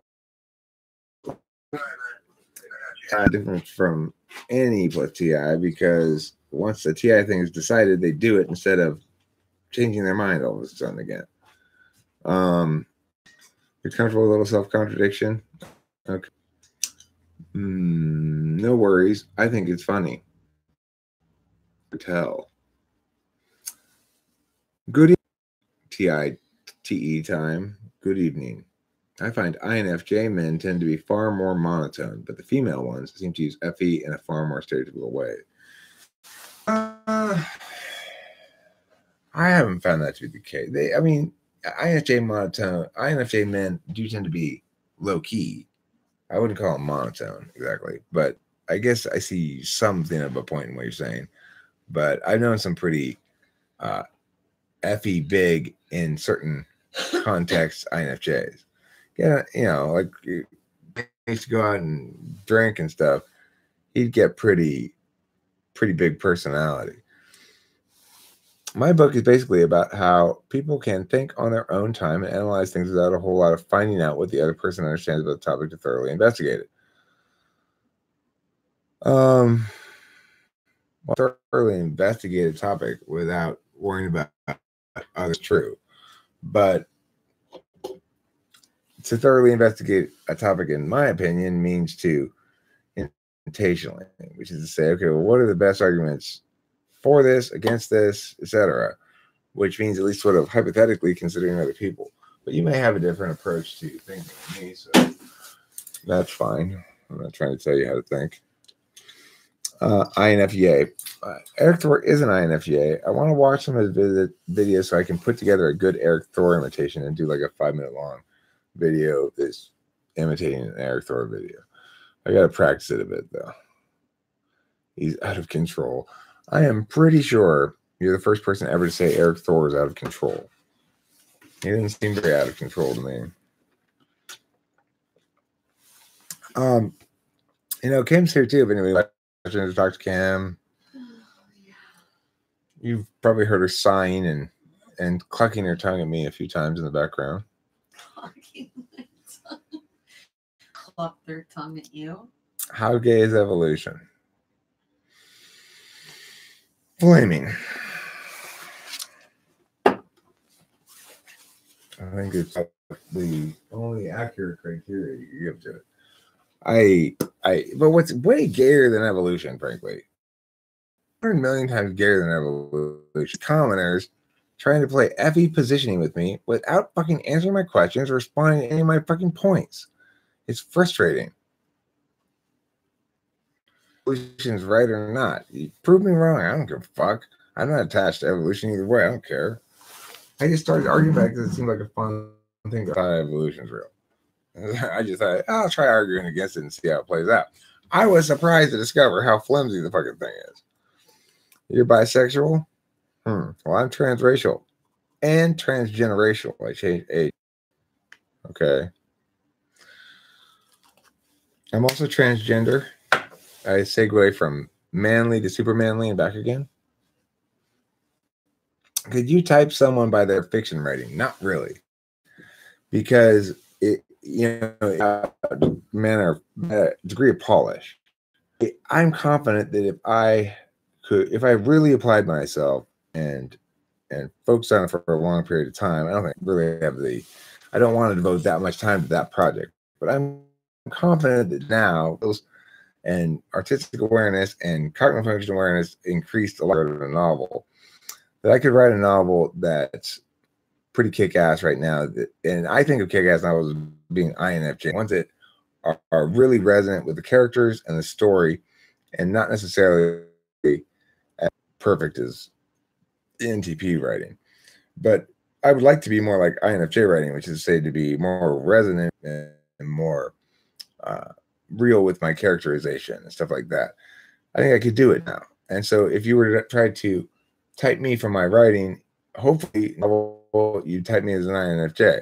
And that media is all about the skills you develop and to do what's right from an aesthetic perspective rather than just display your cognitive functions. Use a cricket. And also, Kim, do you print the shirt designs on foil and then press it on the shirts? How many different? We've got a few designs in the tank, so to speak. We could repeat. She seems to like to play around with different fonts and stuff and different ideas. So we are ready to take any T-shirt orders, and we will send them out. We are not. We don't have an example to show them. Okay, well, what I got is I got this old school iron. It's like super, super heavy. Cast iron, 1930s. We're gonna see how it works. But what Kim really wants is a heat press. It's not. She had a little trouble with some of the edges of the irons curling up with the regular iron because it didn't get very hot. I'm sure that with this and the old school iron, we'll see some different sorts of results. Whether it will work or not is another question. If it doesn't, we'll get a heat press. Too much extroverted intuition. Not in my opinion a good artist. Do you think there is meaning in life at all? Yeah. I'll come back to that question to get answered a little bit more fully. Yes, about peace. What type? I don't know. I'm trans type 2, INFJ, INFP, exactly 50-50 between the two. Why stop there? Why not be all the types? Sheila W. Hi, all. Hi, Sheila W. Curtis. Corner of J&P. Good business. Just think about it. In 3 days, I'm going to leave a comment on your video on evolution, the 59-minute one. I promise to address your questions. Also, have you read the article I presented? No. Just think about it. As I've told everybody who sends me links in the comments and shit, yourself. Don't think I'm going to do your work for you. If there's an argument in that article that defeats my argument, make it. Search for it. You do that. That's your work. I'm doing my work on my end. If learning can alter gray matter in the brain, shouldn't that also be the case with types? I mean, there's no doubt that one's expression of attention becomes refined over time. But why that would necessarily cause you to deviate from those things that you're most comfortable to become attentive to things that are less successful for you, that doesn't make any sense to me. So it wouldn't change type at all. If anything, it would reinforce type. Kim, do you like the cricket? What are its best uses? Yes, I love it. Its best uses are ones that Eric will let me do alone. Kim, I want you to do as much of it alone as possible, but you know. I know, but then maybe because you have a problem every time. That's fine. I'm not. The point is, I'm not preventing you from using it by you. I have to use your computer. It's because you don't have a computer. Okay. It's not because I refuse to let you use your computer. Cosmic Pentastar. You'll have to give her the heat press later on tonight. He plans on it. Oh, yeah.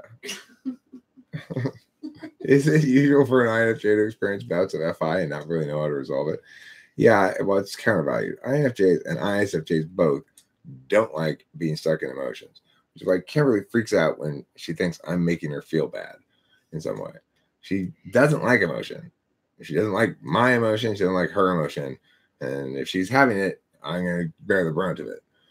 INFJs don't like FI either. They're like, you're making me have actual feelings rather than playing social grace back and forth. I don't like that. Sheila W is cold. It's minus 30 with a minus 50 wind chill. That's cold. How do INFJs use NE? I mean, it's ignoring, and they use it best in conjunction with an ENTP, just like ENTPs use NI best in conjunction with an INFJ, in my opinion. The reason being, INFJs are strong at it or naturally capable at it, but it's ignoring. They don't get that they're doing anything really. And so they like to use it best responsively, intermittently. Let me blah, blah, blah, blah, blah, blah, blah, chime in for 30 seconds or a minute, make a joke maybe, or something like that. They can come up with ideas that are holding hands with NI, and they feel like that's just as it ought to be, and they don't have to carry the burden of any. If you ask to carry a whole thing, a whole video, then they're going to have to plan it out a bit. Like, Eric Thor doesn't start those videos just going, well, I don't know what I'm going to talk about. I'm just going to roll. He's got some idea of exactly what he's going to say in those videos, and he's got sort of like it outlined a little bit even. And the reason is because he doesn't want to rely on the time, even though he's got competent, and he's not that competent. So beforehand, and then he settles it into an NI frame of some sort where he's more comfortable. What's your question, Bruce Wayne? Let me see. Which one did I fail to answer? Purple. Let's see. Bruce Wayne. You have to tell me what your question is again. I've lost it. I can't find it. I mean, isn't everyone all 16 tests because we were all at you? You're in my ha. Do you do your own TI work? Damn it. Do your own TI work. Yeah. Exactly. Well, you do your own research, right? It's like if you're going to make an argument and cite something, great. Make the argument, cite the reference point, fine. But don't just give me a link and say, learn something from this. That's not an argument. We're debating against anything I'm saying. You're saying, I'm super, super lazy. Okay. Tell us about dim DSP classes. Some of us are broken. Can't. Well, that'll save you the unlearning process after the class. Catholic traditionalist. Go to apologeticslive.com tomorrow from 8 to 10 Eastern to debate the Calvinist Protestant Matt Slick. Okay, what's the resolution? I'll be there. That's 5 to 7 my time. Apologeticslive.com. 8 to 10 p.m. Eastern to debate the Calvinist Protestant Matt Slick. Okay. I'm in California. It is cold here. It is like 50 degrees or something, 55 maybe. Tool for introverted hermiting and invisible cloaking against Eric. No, she wants to sell shirts and interact with channel people and stuff like that, but she's a little frustrated because, you know, she wants it to work well, efficiently, easily, not have some sort of half-assed jury rigged result and stuff. So when I bought this work, she rejected it right away because it's not the ideal, really what she wants. But I keep telling her, you don't know if it's not what you want until you try it. But I get her point. You know, obviously it's gonna be more efficient to get a heat press, but heat presses are more expensive. Let's see. I've been hitting up these ENFP chicks because they're my duel. But damn, I can't learn shit about yoga and chakras. You know what Kim got done last night? Why did you tell him what? Reiki? Reiki? It's magical crystal stuff.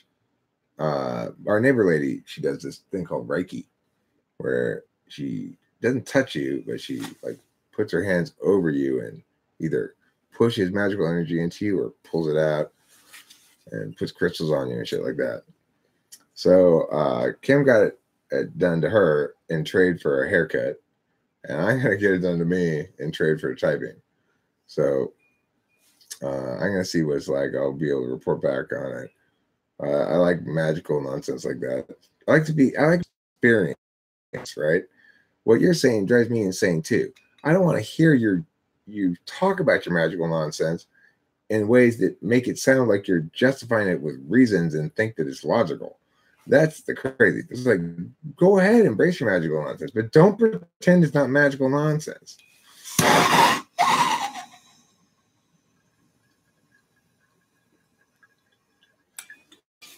Energy healing.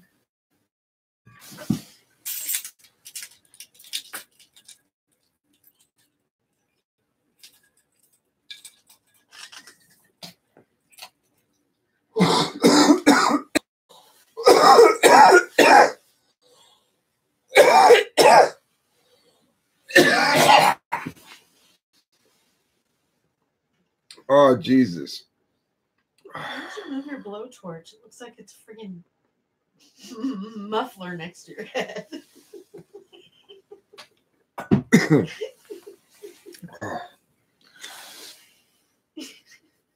Okay, so Cosmic Pence Star, you got some good lines in tonight. It's so true that you trust the person who's dominant in the opposite attitude to your dominant. Trust you as INFJ, and because I'm more likely to be original or infamous. Thanks, Jeff Barnes. I appreciate the confirmation on that.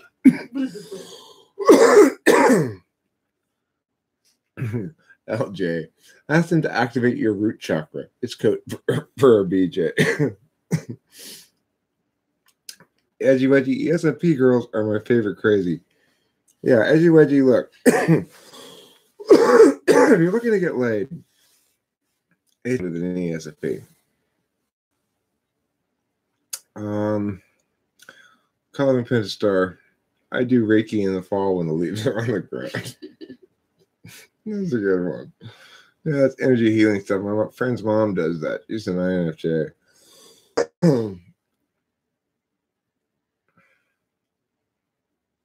Let's see.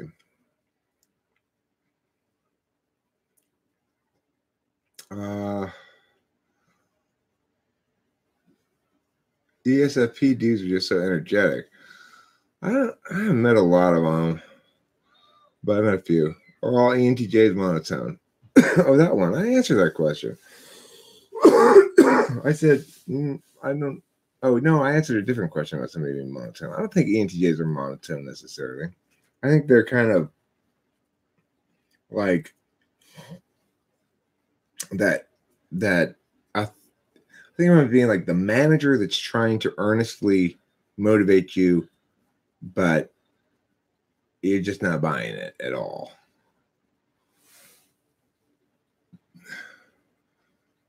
I think I experience NI more clearly when I'm tired or sleepy. To the extent that I experience NI, I'm still not sure. Does this make sense? I mean, I think you're experiencing NI a lot, but you may not be recognizing it as such. So, what was the experience I had? Oh, yesterday. Okay, so yeah, if you start paying attention to it all the time, SINI moments. I happens to be all the time. Maybe it's because it's 4 or 5 for me. I don't know. But I went to the car. I was going to do what I always do. Try to open the side passenger door and put my bag in. Only to realize, once again, the side passenger door is locked. And my key doesn't unlock the side passenger door. It only unlocks on the driver's side door of the FJ. So, this time though, after doing this, God knows how many, faulting to my SI, God knows how many times, again and again and again, same mistake, trying the passenger being locked, walking around. Passenger door. I stopped myself. I was walking over there. I was like, don't even bother. I had a moment that kicked in and said, no, Eric, don't do this again. Fucking time. It's always the same. And even if it's not, sometimes it's not locked. It's like, for example, this is when it's not locked. If somebody gets out of the passenger door and I get out of the driver's side door, then, and I don't lock the car, then the passenger side door is still unlocked. But if I just get out of the car, then the passenger side door is locked. The majority of the time I'm driving, it's just me getting out of the car if we're taking the FJ. So logically, the NI says, don't bother checking the passenger door. Just go right. Once the action was decided, a logical person will either put that decision away and say, okay, well, that's finalized now, or will act on it. An SE person will act on it.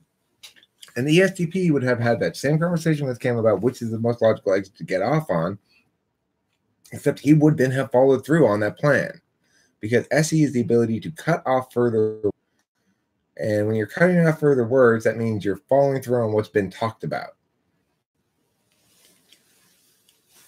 Key broke off of my driver's side door, so I have to do the old auto reach around from the passenger side. Your situation is a little worse than mine then. I'd rather have my situation.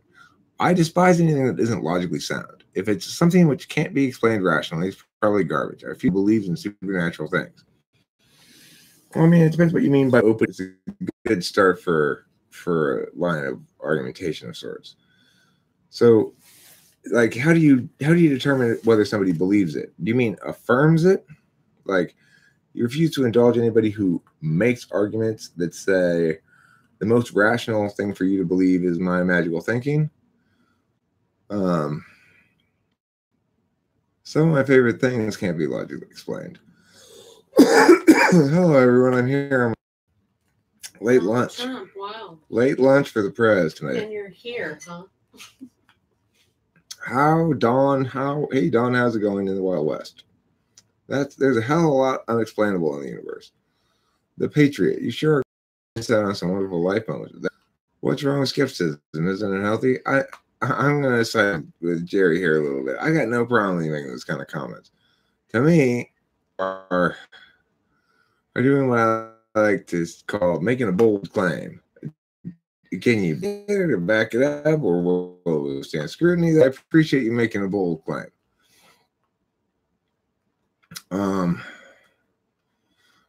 Fair enough, logically explained may not be that it's not logical. It has the knowledge, yet to understand it. Sorry, what? The connection isn't good, and pretty much your entire. I don't know what I was answering. Have you ever played table? Yes, I played Dungeons and Dragons when I was a kid. And he still plays it in the bedroom. With Kimberly. She's a mage, I'm a cleric. She has a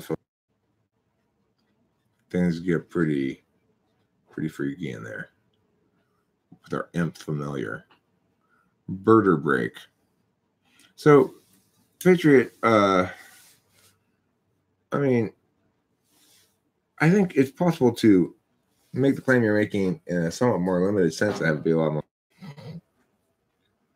You can simply say, I think almost definitionally that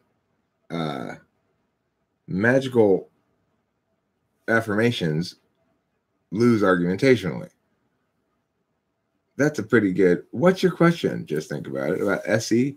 Oh, what did I say about it? Oh, I just explained that SE is the ability to cut off words.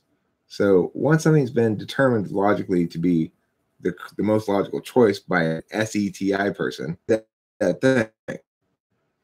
Whereas in Twitter, once something's been determined the most logical thing, they then proceed to talk about it more or change their mind and decide to go a different course entirely. Well, that was the most logical thing when we were doing that. But now that we scrapped that whole plan with some new thing that I've got, I'm not doing that anymore. So TI in that sense is useful in its most way for ESTPs and ISTPs. They determine what's logical and then they do it. Or that's for ISTP. For the ESTP, they do it and then make sure it was logical. I can justify that shit, right? Why do ISTJs have a reputation for being well, because it's the most metaphysical of TE. So ISTJs are most comfortable with more physical TE in general, and less comfortable with where TE bleeds into TI, which is text. How much money have you made from your cure to the polar FE? Oh, you got a cure to polar FE? Wow. Is it alcohol? Sheila W. I've seen supernatural things in my life. Can't explain it, but I know what I saw. Was it a cyclops? Which of the types would be more successful in a marketing career?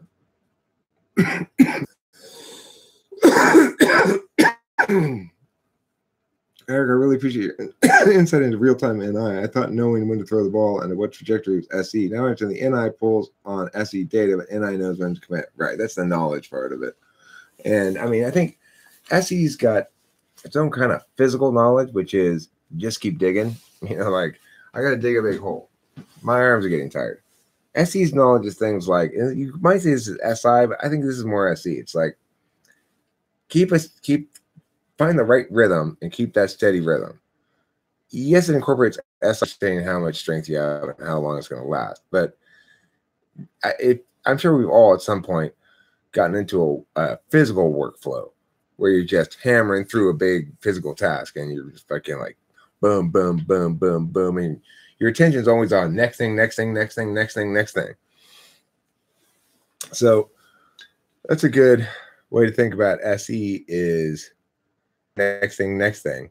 And it's relying on NI to go, whoa, stop. That's a grizzly bear. Don't grab that one.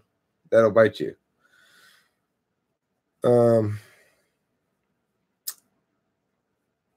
My guy is an ISTJ and he's an IT. He's great with computers. Yeah.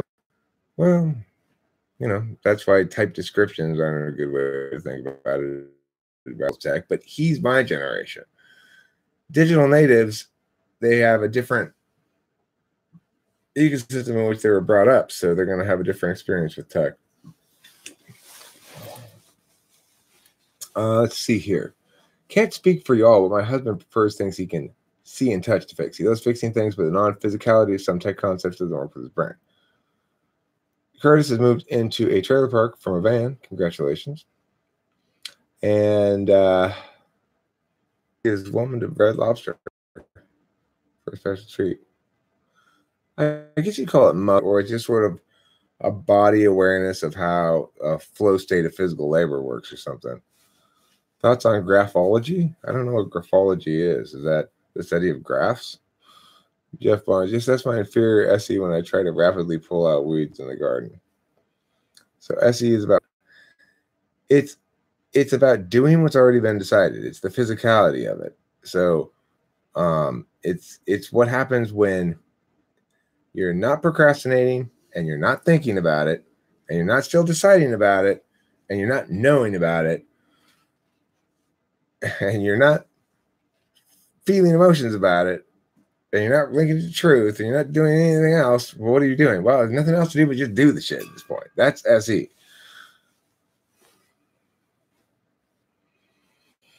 Some rational conclusions are based on truth discovered beliefs in the past before the theories were proven empirically. Yeah, a lot such are so. In fact, almost all meaningful theories that people have borne out over time, activity or something, they started out with no empirical support, and gradually over time, the theory predicts this would be the case if we were able to test this.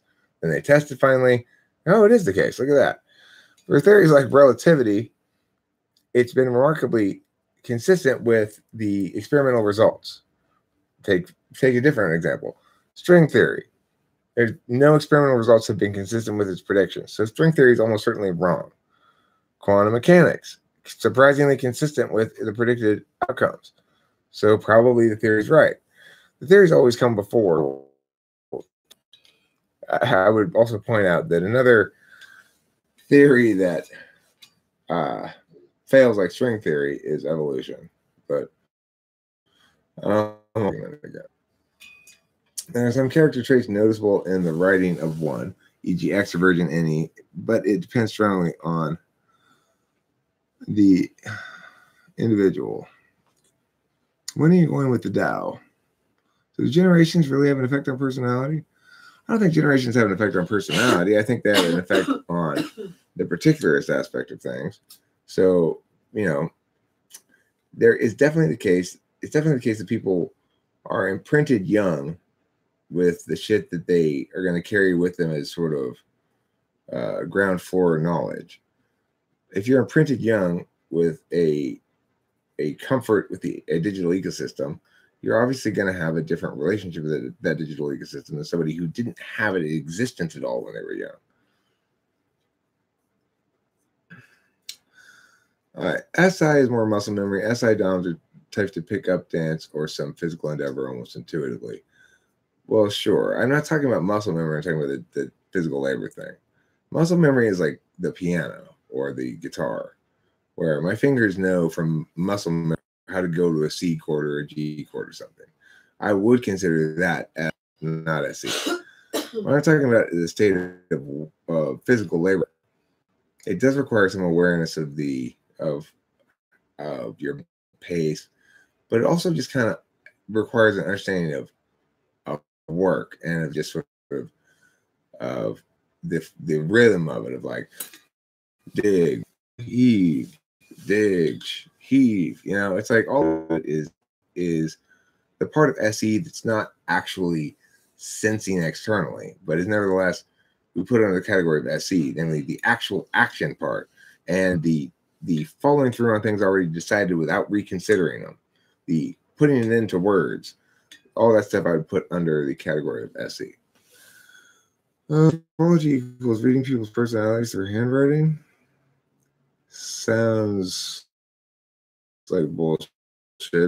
If you guys can, I'm willing to hear it. To add on to Jerry's thought, are different types becoming more prevalent in newer generations as society's values change? I have no way of knowing. I don't think so as a gut reaction to it. But that would be something we'd have to do some serious like about. Muscle memory can be short term, a year or two. If you don't use it, you lose it.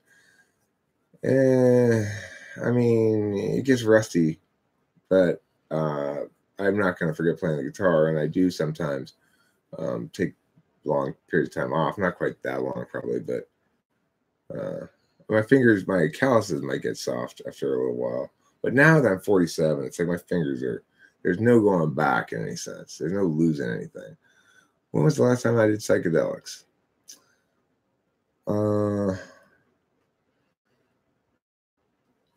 It was quite a while ago now. It was probably a year ago. Maybe a little more. I don't know. I like your video on type of mushrooms last time I did psychedelics, I think. I like your video on in board games, and it annoys me when the opponent frames the game in terms of fight. Oh, I felt like trying this instead of the TI frame, which is trying to win the game. Right. Well, yeah. If you're saying, I'm just playing this game for in ways that I want to play it for my experience, then that's definitely FI. Depending on the game, trying to win might be TI or but probably I guess trying to win is TI, but the kind of attention you get to win will depend on the game. I don't know if trying to win is anything really, if it's TI or not. What's the status quo when it comes to the origin of humans as a species? Now that I would argue that the types should have to affirm that the status quo should be no evolution, because as far as I'm concerned, the issue is in dispute, and there's not enough consensus any of the term definitions or anything to justify them having the neg. But if they do want the neg and they're saying what I'm affirming, then I'm going to have to affirm that evolution is wrong. I'm not going to affirm some alternative because I don't have an alternative advocacy and I shouldn't have to have one. And I don't have to have one to win the point. So, but that's an excellent question. It suggests you know what you're talking about or know about debate or something. I have several handwriting styles and think this at least might be indicative of any, but I've created NI-DOM friends who are artistic with their handwriting. I just handwrite one way, basically. I try to make it neater or not, or I don't try to make it neater, depending on how much of a hurry I am or how much I care about being neat. So in that case, is the action of making ideas pop up? Yeah, basically. I mean, any is the attention, paying attention to the generation of ideas. ENTP, HBU. What does HBU mean? Hubba Bubba user? You think I chew Hubba Bubba gum? What's your opinion on vaping? Less phallic than cigarettes? LJ, I don't know what you are. Vapes are big, much more phallic. What do you think about climate change? I think it's real. I think it's anthropogenic, and I don't think we should do any of the policies that people are prescribing in general. So what I mean by that specifically, I absolutely do not think we should have any kind of carbon caps, any kind of carbon tax, any kind of Kyoto protocols, any kind of that shit, because that is trying to partially close the barn doors after most of the cows are gone. And there's some key things we don't know about climate change that we'd have to know to be sure that's a good idea at all. So, for example, it's possible that the relationship between carbon and heating, adding carbon in the atmosphere and heating the earth is not a straight linear slope. It could be, like the greenhouse effect, where it's a positive feedback loop and it gets hotter and hotter and hotter. So the first bit of carbon only caused a teeny bit of increase, but the next bit caused a little bit more, next bit a little bit more. It could, in theory, be like that, or it could be the opposite. It could be diminishing returns. That now we've already done all the heating damage we can possibly do with carbon. Basically, we could pump in endless amounts more, and we just heat it up a little bit more. It could be like that. There's no math that's conclusive about that yet. So we don't know what the curve is between carbon and heating. Then it makes no sense to limit carbon emissions on the chance that, well, that might be the other kind of curve or something. Because no matter what we do as far as limiting carbon emissions, we're not going to put a stop to them. And the problem's still going to worsen. It's just going to get worse slower than it would otherwise. What's actually going to spawn of some sort. So we need to rely on new ideas to solve the problem that don't exist yet.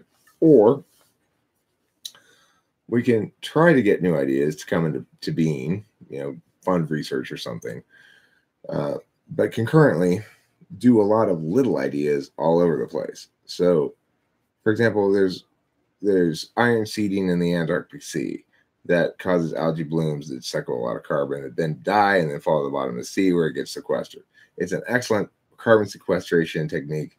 You could do it twice yearly, I think, and it would suck up a lot of carbon. You just require somebody to go down there with a shit ton of iron dust because they got to iron seed this whole dead zone of the ocean. Like this huge dead zone down there in Antarctica, just for whatever reason. I don't know why. Well, I do know why. It's because it doesn't have enough iron.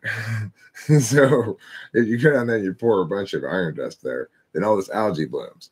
And that's a good way to do it. So if you do that, and then let's say you breed and toss a bunch of sea otters into the ocean to eat the sea anemones that eat the kelp to increase the kelp population so that you get more carbon sucked out, you could, I think in general, having more vegetation everywhere would help.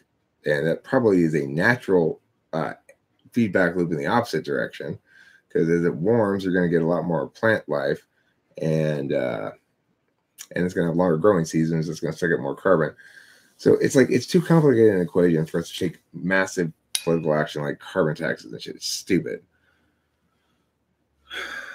It won't work. And it's a waste of time and money. And we sacrifice our prosperity, which is the engine of any real solvency we're going to get out of the situation. HBU means how about you? Let's see what it was related to again. How about me regarding what?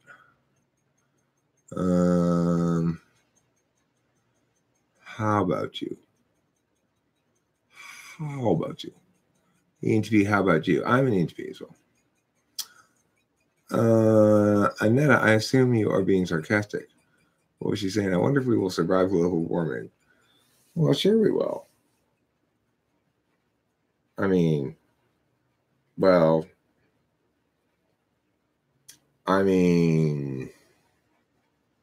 surviving it right now. So are you.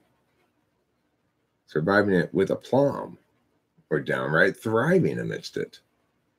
Some other guys might not be, but we are. I am anyway.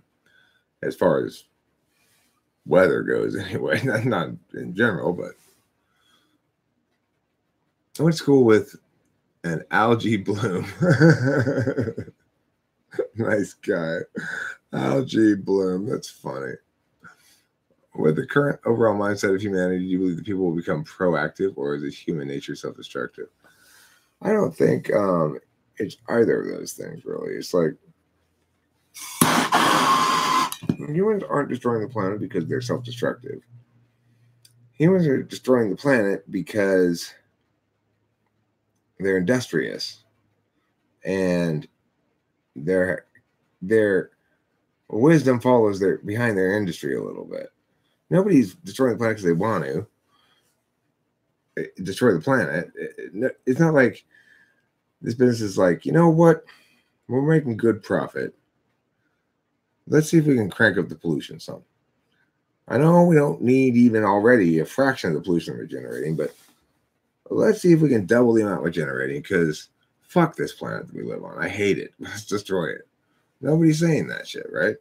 Nobody wants that. People, maybe you might critique somebody for example, okay, well, he was so interested in maximizing profit that he cut corners here and there, and it ended up kind of harming the planet as a whole.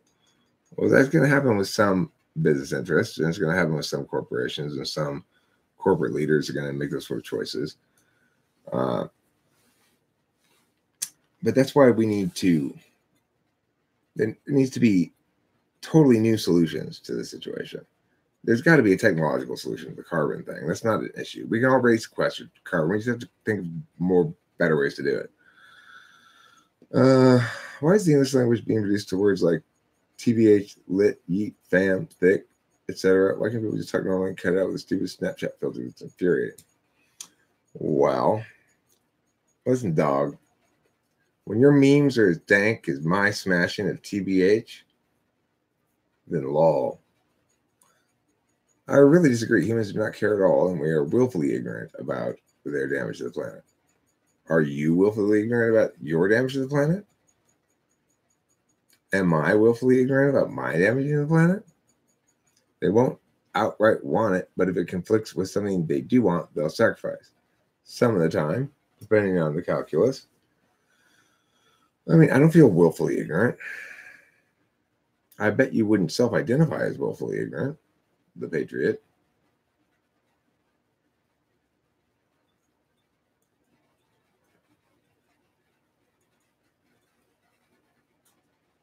That's the thing.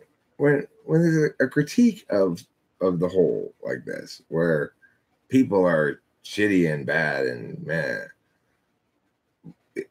are you including yourself in that set? If so, why should I listen to you? Because after all, you self-identify as shitty and bad and yeah.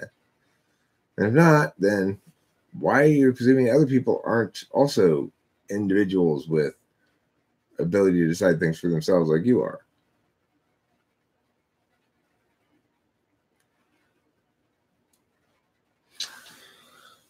Okay, I'm going to try to smoke another bomber for this. I tell you, this is a major step down from the other weed that we just finished. And it is very, very coffee. I don't know. How do you really, can you really be willfully ignorant? I guess you can try not to learn things. Yeah, I mean, you can say, I don't want to hear about that. But I don't think that's how people are with climate change. I think people typically have strong opinions about it. Most people believe in climate change and think it's a problem. But the thing that the environmentalists or the left in general doesn't seem to get about climate change is just because we all agree it's a problem doesn't mean we should do your solution. It's all inherency arguments. They're like, this is a big problem. This is a big problem. So let's do my plan. Does your plan solve things? Is your plan cost effective? Is your plan the best option? Is your plan generally wise? Does it have harms beyond its purported benefits? What are the possible unintended consequences? I didn't want to think about any of that shit. Well, global warming is a big problem, and here's some plan that claims to address global warming, so let's pass it. Let's see. What do you feel are the limitations of empathy, if there are limitations? Limitations of empathy? I mean, to the extent to which I can empathize with somebody else means I can resonate with their experiences, being similar to one of my own, I guess. And I guess the limit implicit in empathy is that another person's experience, though reminiscent of some experiences you've had, is unique to them or totally subjective or within them ultimately, and you can't really know what they're feeling or something. I don't know how to answer that question. Empathy is not something I think about a lot. Like, when I have sympathy, at least, and I'm not sure the distinction between sympathy and empathy is meaningful, really, because when I don't think they're really being. I don't think I'm sometimes sympathetic and sometimes empathetic. It's like seeing something sad makes me feel bad. That's it. It's not more complicated than that. Go away. You know, like I don't want to look at a homeless person. It would make me sad. And I don't think that's a bad thing to do, but other people do, maybe. I don't know. Do you have coffee weed? I have COUGHFY. Coffee weed. It's just Y. Weed. Hook me up, fam. It's a plan. I'll hook you up, fam. You dig? It's a plan. Same. Sauce me some of that coffee weed, fam. You eat it to me. I want a thick rip.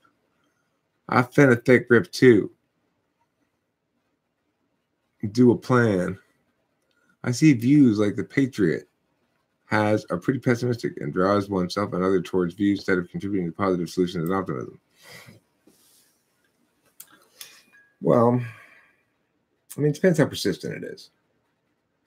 I agree with you that the pessimism or the negativity or whatever is a downer or something, or boring or something. But to the extent that he's making arguments that engage the other party, then the end result of the discourse should be to promote what you're talking about anyway, Walter Wiseman, because it's not like gloom and doom is going to win the day. You think empathy is a spectrum and not a quantifiable amount. The Patriots. Humans leave garbage all over the planet, even in the most remote places. Look up the Pacific garbage patch. I know about it. It's a testament to how bad humans are for this planet. Well, I mean, it's a testament to how messy we are, that's for sure. And yeah, we fucked up all kinds of shit. Consume, consume, consume. So what do you want to do? What's wrong with the consumption? That's not, look, this Pacific garbage patch, that's a problem. Litter, garbage all over the most remote places. That's a problem. Consume, consume, consume is a separate issue entirely. You don't think it's good to consume, but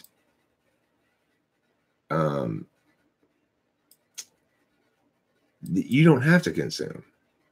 Nobody's forcing you to consume. If you're saying consumption in general is bad, what you're really saying is, I don't like people making autonomous free choices for themselves, because I don't like the choices they're making.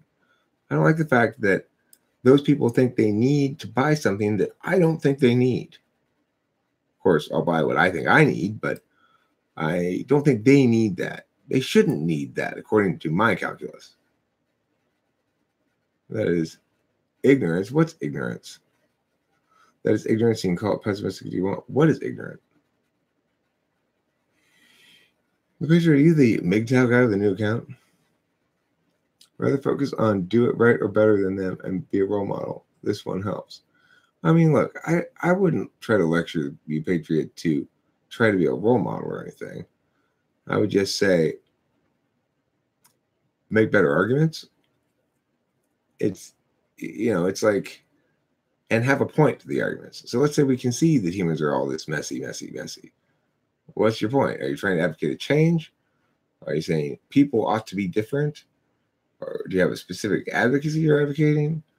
Are you suggesting that we all share your views because they're more correct than ours? Or what? What are you doing with this argumentation? Patriot, okay. I don't agree there's a problem. There's always natural variation in temperatures. The effect of humans on the planet is vastly overportrayed. Why do you think so-called climate change is a problem? Okay, well, I'm not saying it's necessarily a huge problem. I do agree that there's always been massive variations in temperatures across the planet over the course of the planet's history. I don't think the effect of humans is vastly overplayed or portrayed. I think that it's definitely anthropogenic. I mean, there's just way too much evidence to show that the climate was changed, not just with the Industrial Revolution, but with the invention of farming. It basically minimized the next ice age, and it's been getting warmer ever since. It's not a recent phenomenon, but it is anthropogenic, which means man-made. So does that mean we have to do anything about it? No. Does that mean it's a terrible disaster and problem? Not necessarily. Does it mean things are going to change? Yeah. Do people hate change? Yeah. If animals were so worried about it, I'm sure they'd be attacking us in droves. And they should. Why aren't they doing their part? Well, I don't know if you're aware of this, but Land Command is the one responsible for protecting us from all those animal attacks. Land Command is the equivalent of Aquaman, but for land. And if it weren't for him continually calling all the animals back to him, we'd all be dead by now. Thank you, Land Command. INFJs do not have very many limits with empathy. INFPs and ENFPs, I know, are also very empathetic. Hey, Eric, you suggest I reposition my argument and negate evolution as the status quo and instead force my opponent to affirm it instead? If you can, I mean, I would definitely try to negate evolution, and it's the appropriate way to do it. Evolution is not, it may be the status quo in the popular mind. It's not clear enough about what it is. So, it's the status quo answer to the question where the species come from, evolution.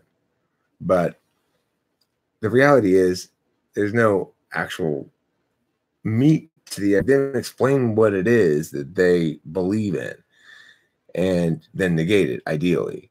If, though, they were switched and you had to be AF, then don't affirm a counter advocacy. You say affirm a counter advocacy. So if you're gonna make me be AF, then the resolution has to be I affirm evolutionary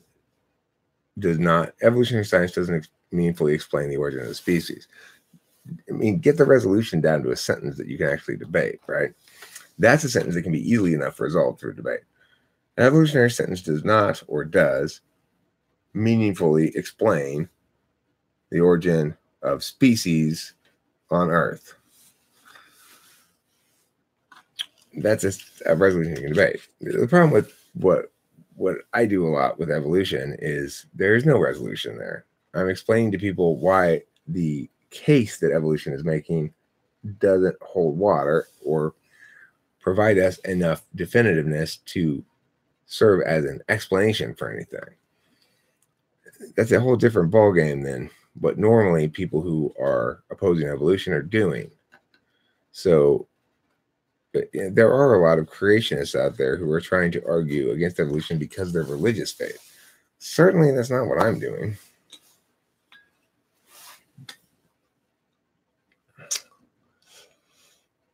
Have you ever heard of a mirror neuron? No. Jeff, some reputable Fox News scientist said that, I'm sure. I didn't pay him or anything.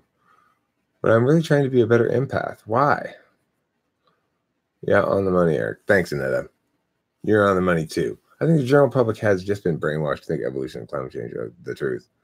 I think climate change is the truth, but evolution is not.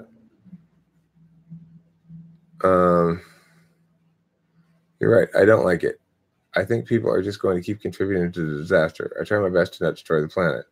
People should at least try not to ruin animal habitats. I mean, I agree with you.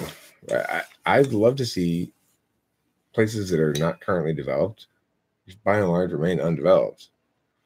But that's not all my property, so I don't get to decide what happens to it. Don't do anything about it. How Taoist of you. Okay, well, you don't like it, and you're also building a lot of narratives about it, about the fact that you don't like it. So our words are magic. And right now in the wizard class, you keep hurting yourself with your spells. You're not they're attack spells. You're supposed to shoot them at enemies. Or they just blow up on you and then you sustain all the damage. Remember that squirrel in Ice Age with all the acorns? I love him. He's really into acorns. If human freedom comes at the expense of all other animals on the planet, then I think it's bad for the world, and I know many don't agree with me. Well, of course it's bad for the world if human freedom comes at the expense of all other animals on the planet. But it's always going to be the case that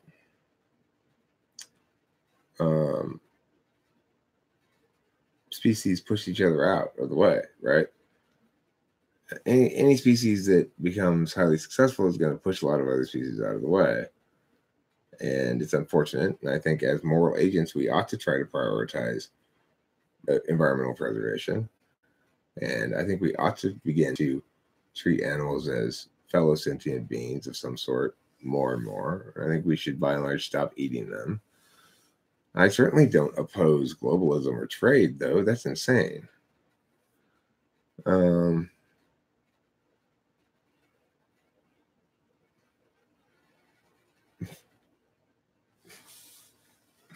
LJ. Look, I keep trying to get to the end, and then a bunch more comments pop up. Yeah, I'm gonna quit the shit pretty quick, though. I'm getting thirsty is the main reason why. You go outside and get a beverage. Let's see. I'm trying to figure out empath. Did someone bring up mirror neurons? The empath couldn't take over because they relate to the people who fear control. Jack of all trades, master of none, and all that. Haha, well put, Eric. What type is patriot, lol? Young. He's INFP. Eurolam. To what extent have you considered your daughter an INFJ? Me? My daughter's... I don't think so. She's too extroverted. I'm quite confident she's either an ESTP or an ENTP, one of the two. She's an action type, and she's a TI tool user. Now, 30 acres and coyotes have no problem ruining the rabbit habitat here. Yeah. Those coyotes. It's not okay for coyote freedom at the expense of other animals. You need to go out there and police them, Sheila. You lock them all in cages right now to save the planet. Screw animals, we're the dominant species, and we dictate the outcome of those lesser than we are moral virtue. Well, that's just silly. That's just silly, Nero. You're not that much of a meanie. You wouldn't be if you had to be the one clubbing all the baby seals, you wouldn't like it. Believe me, I've clubbed a lot of baby seals in my day. Where do you think I got all these baby seal clothes? It's not fun. It hurts for a little while. You feel it a couple of days later. You think, that was really sad. But this coat is so warm. Okay, I'm going to wrap it up. Good night, sweetheart, because it's time to go. Boom, boom, boom, boom, boom. Good night, sweetheart. Mama, mama, mama. Yes, good night.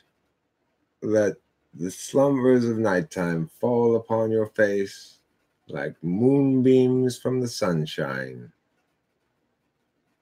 Indeed. Indeed. It's a slow goodbye. Very slow. You know why it's such a slow goodbye? Because I know I'm not going into the house till I finish the cigarette. That's why it's a slow goodbye. Plus, I don't take this opportunity to remind everybody, if you'd like to be typed by yours truly, it costs $100, 75-minute session. And I guarantee you give you my full ass, all my attention. It's well worth it. You'll enjoy it. If you don't want to buy that, that's fine. You can buy a t-shirt if you want. They're not ready yet, though, so don't try to buy it quite yet. You have to wait a little bit. But, yeah, so peace out. Rock and roll. Hang loose. Three Fingers Joe, etc.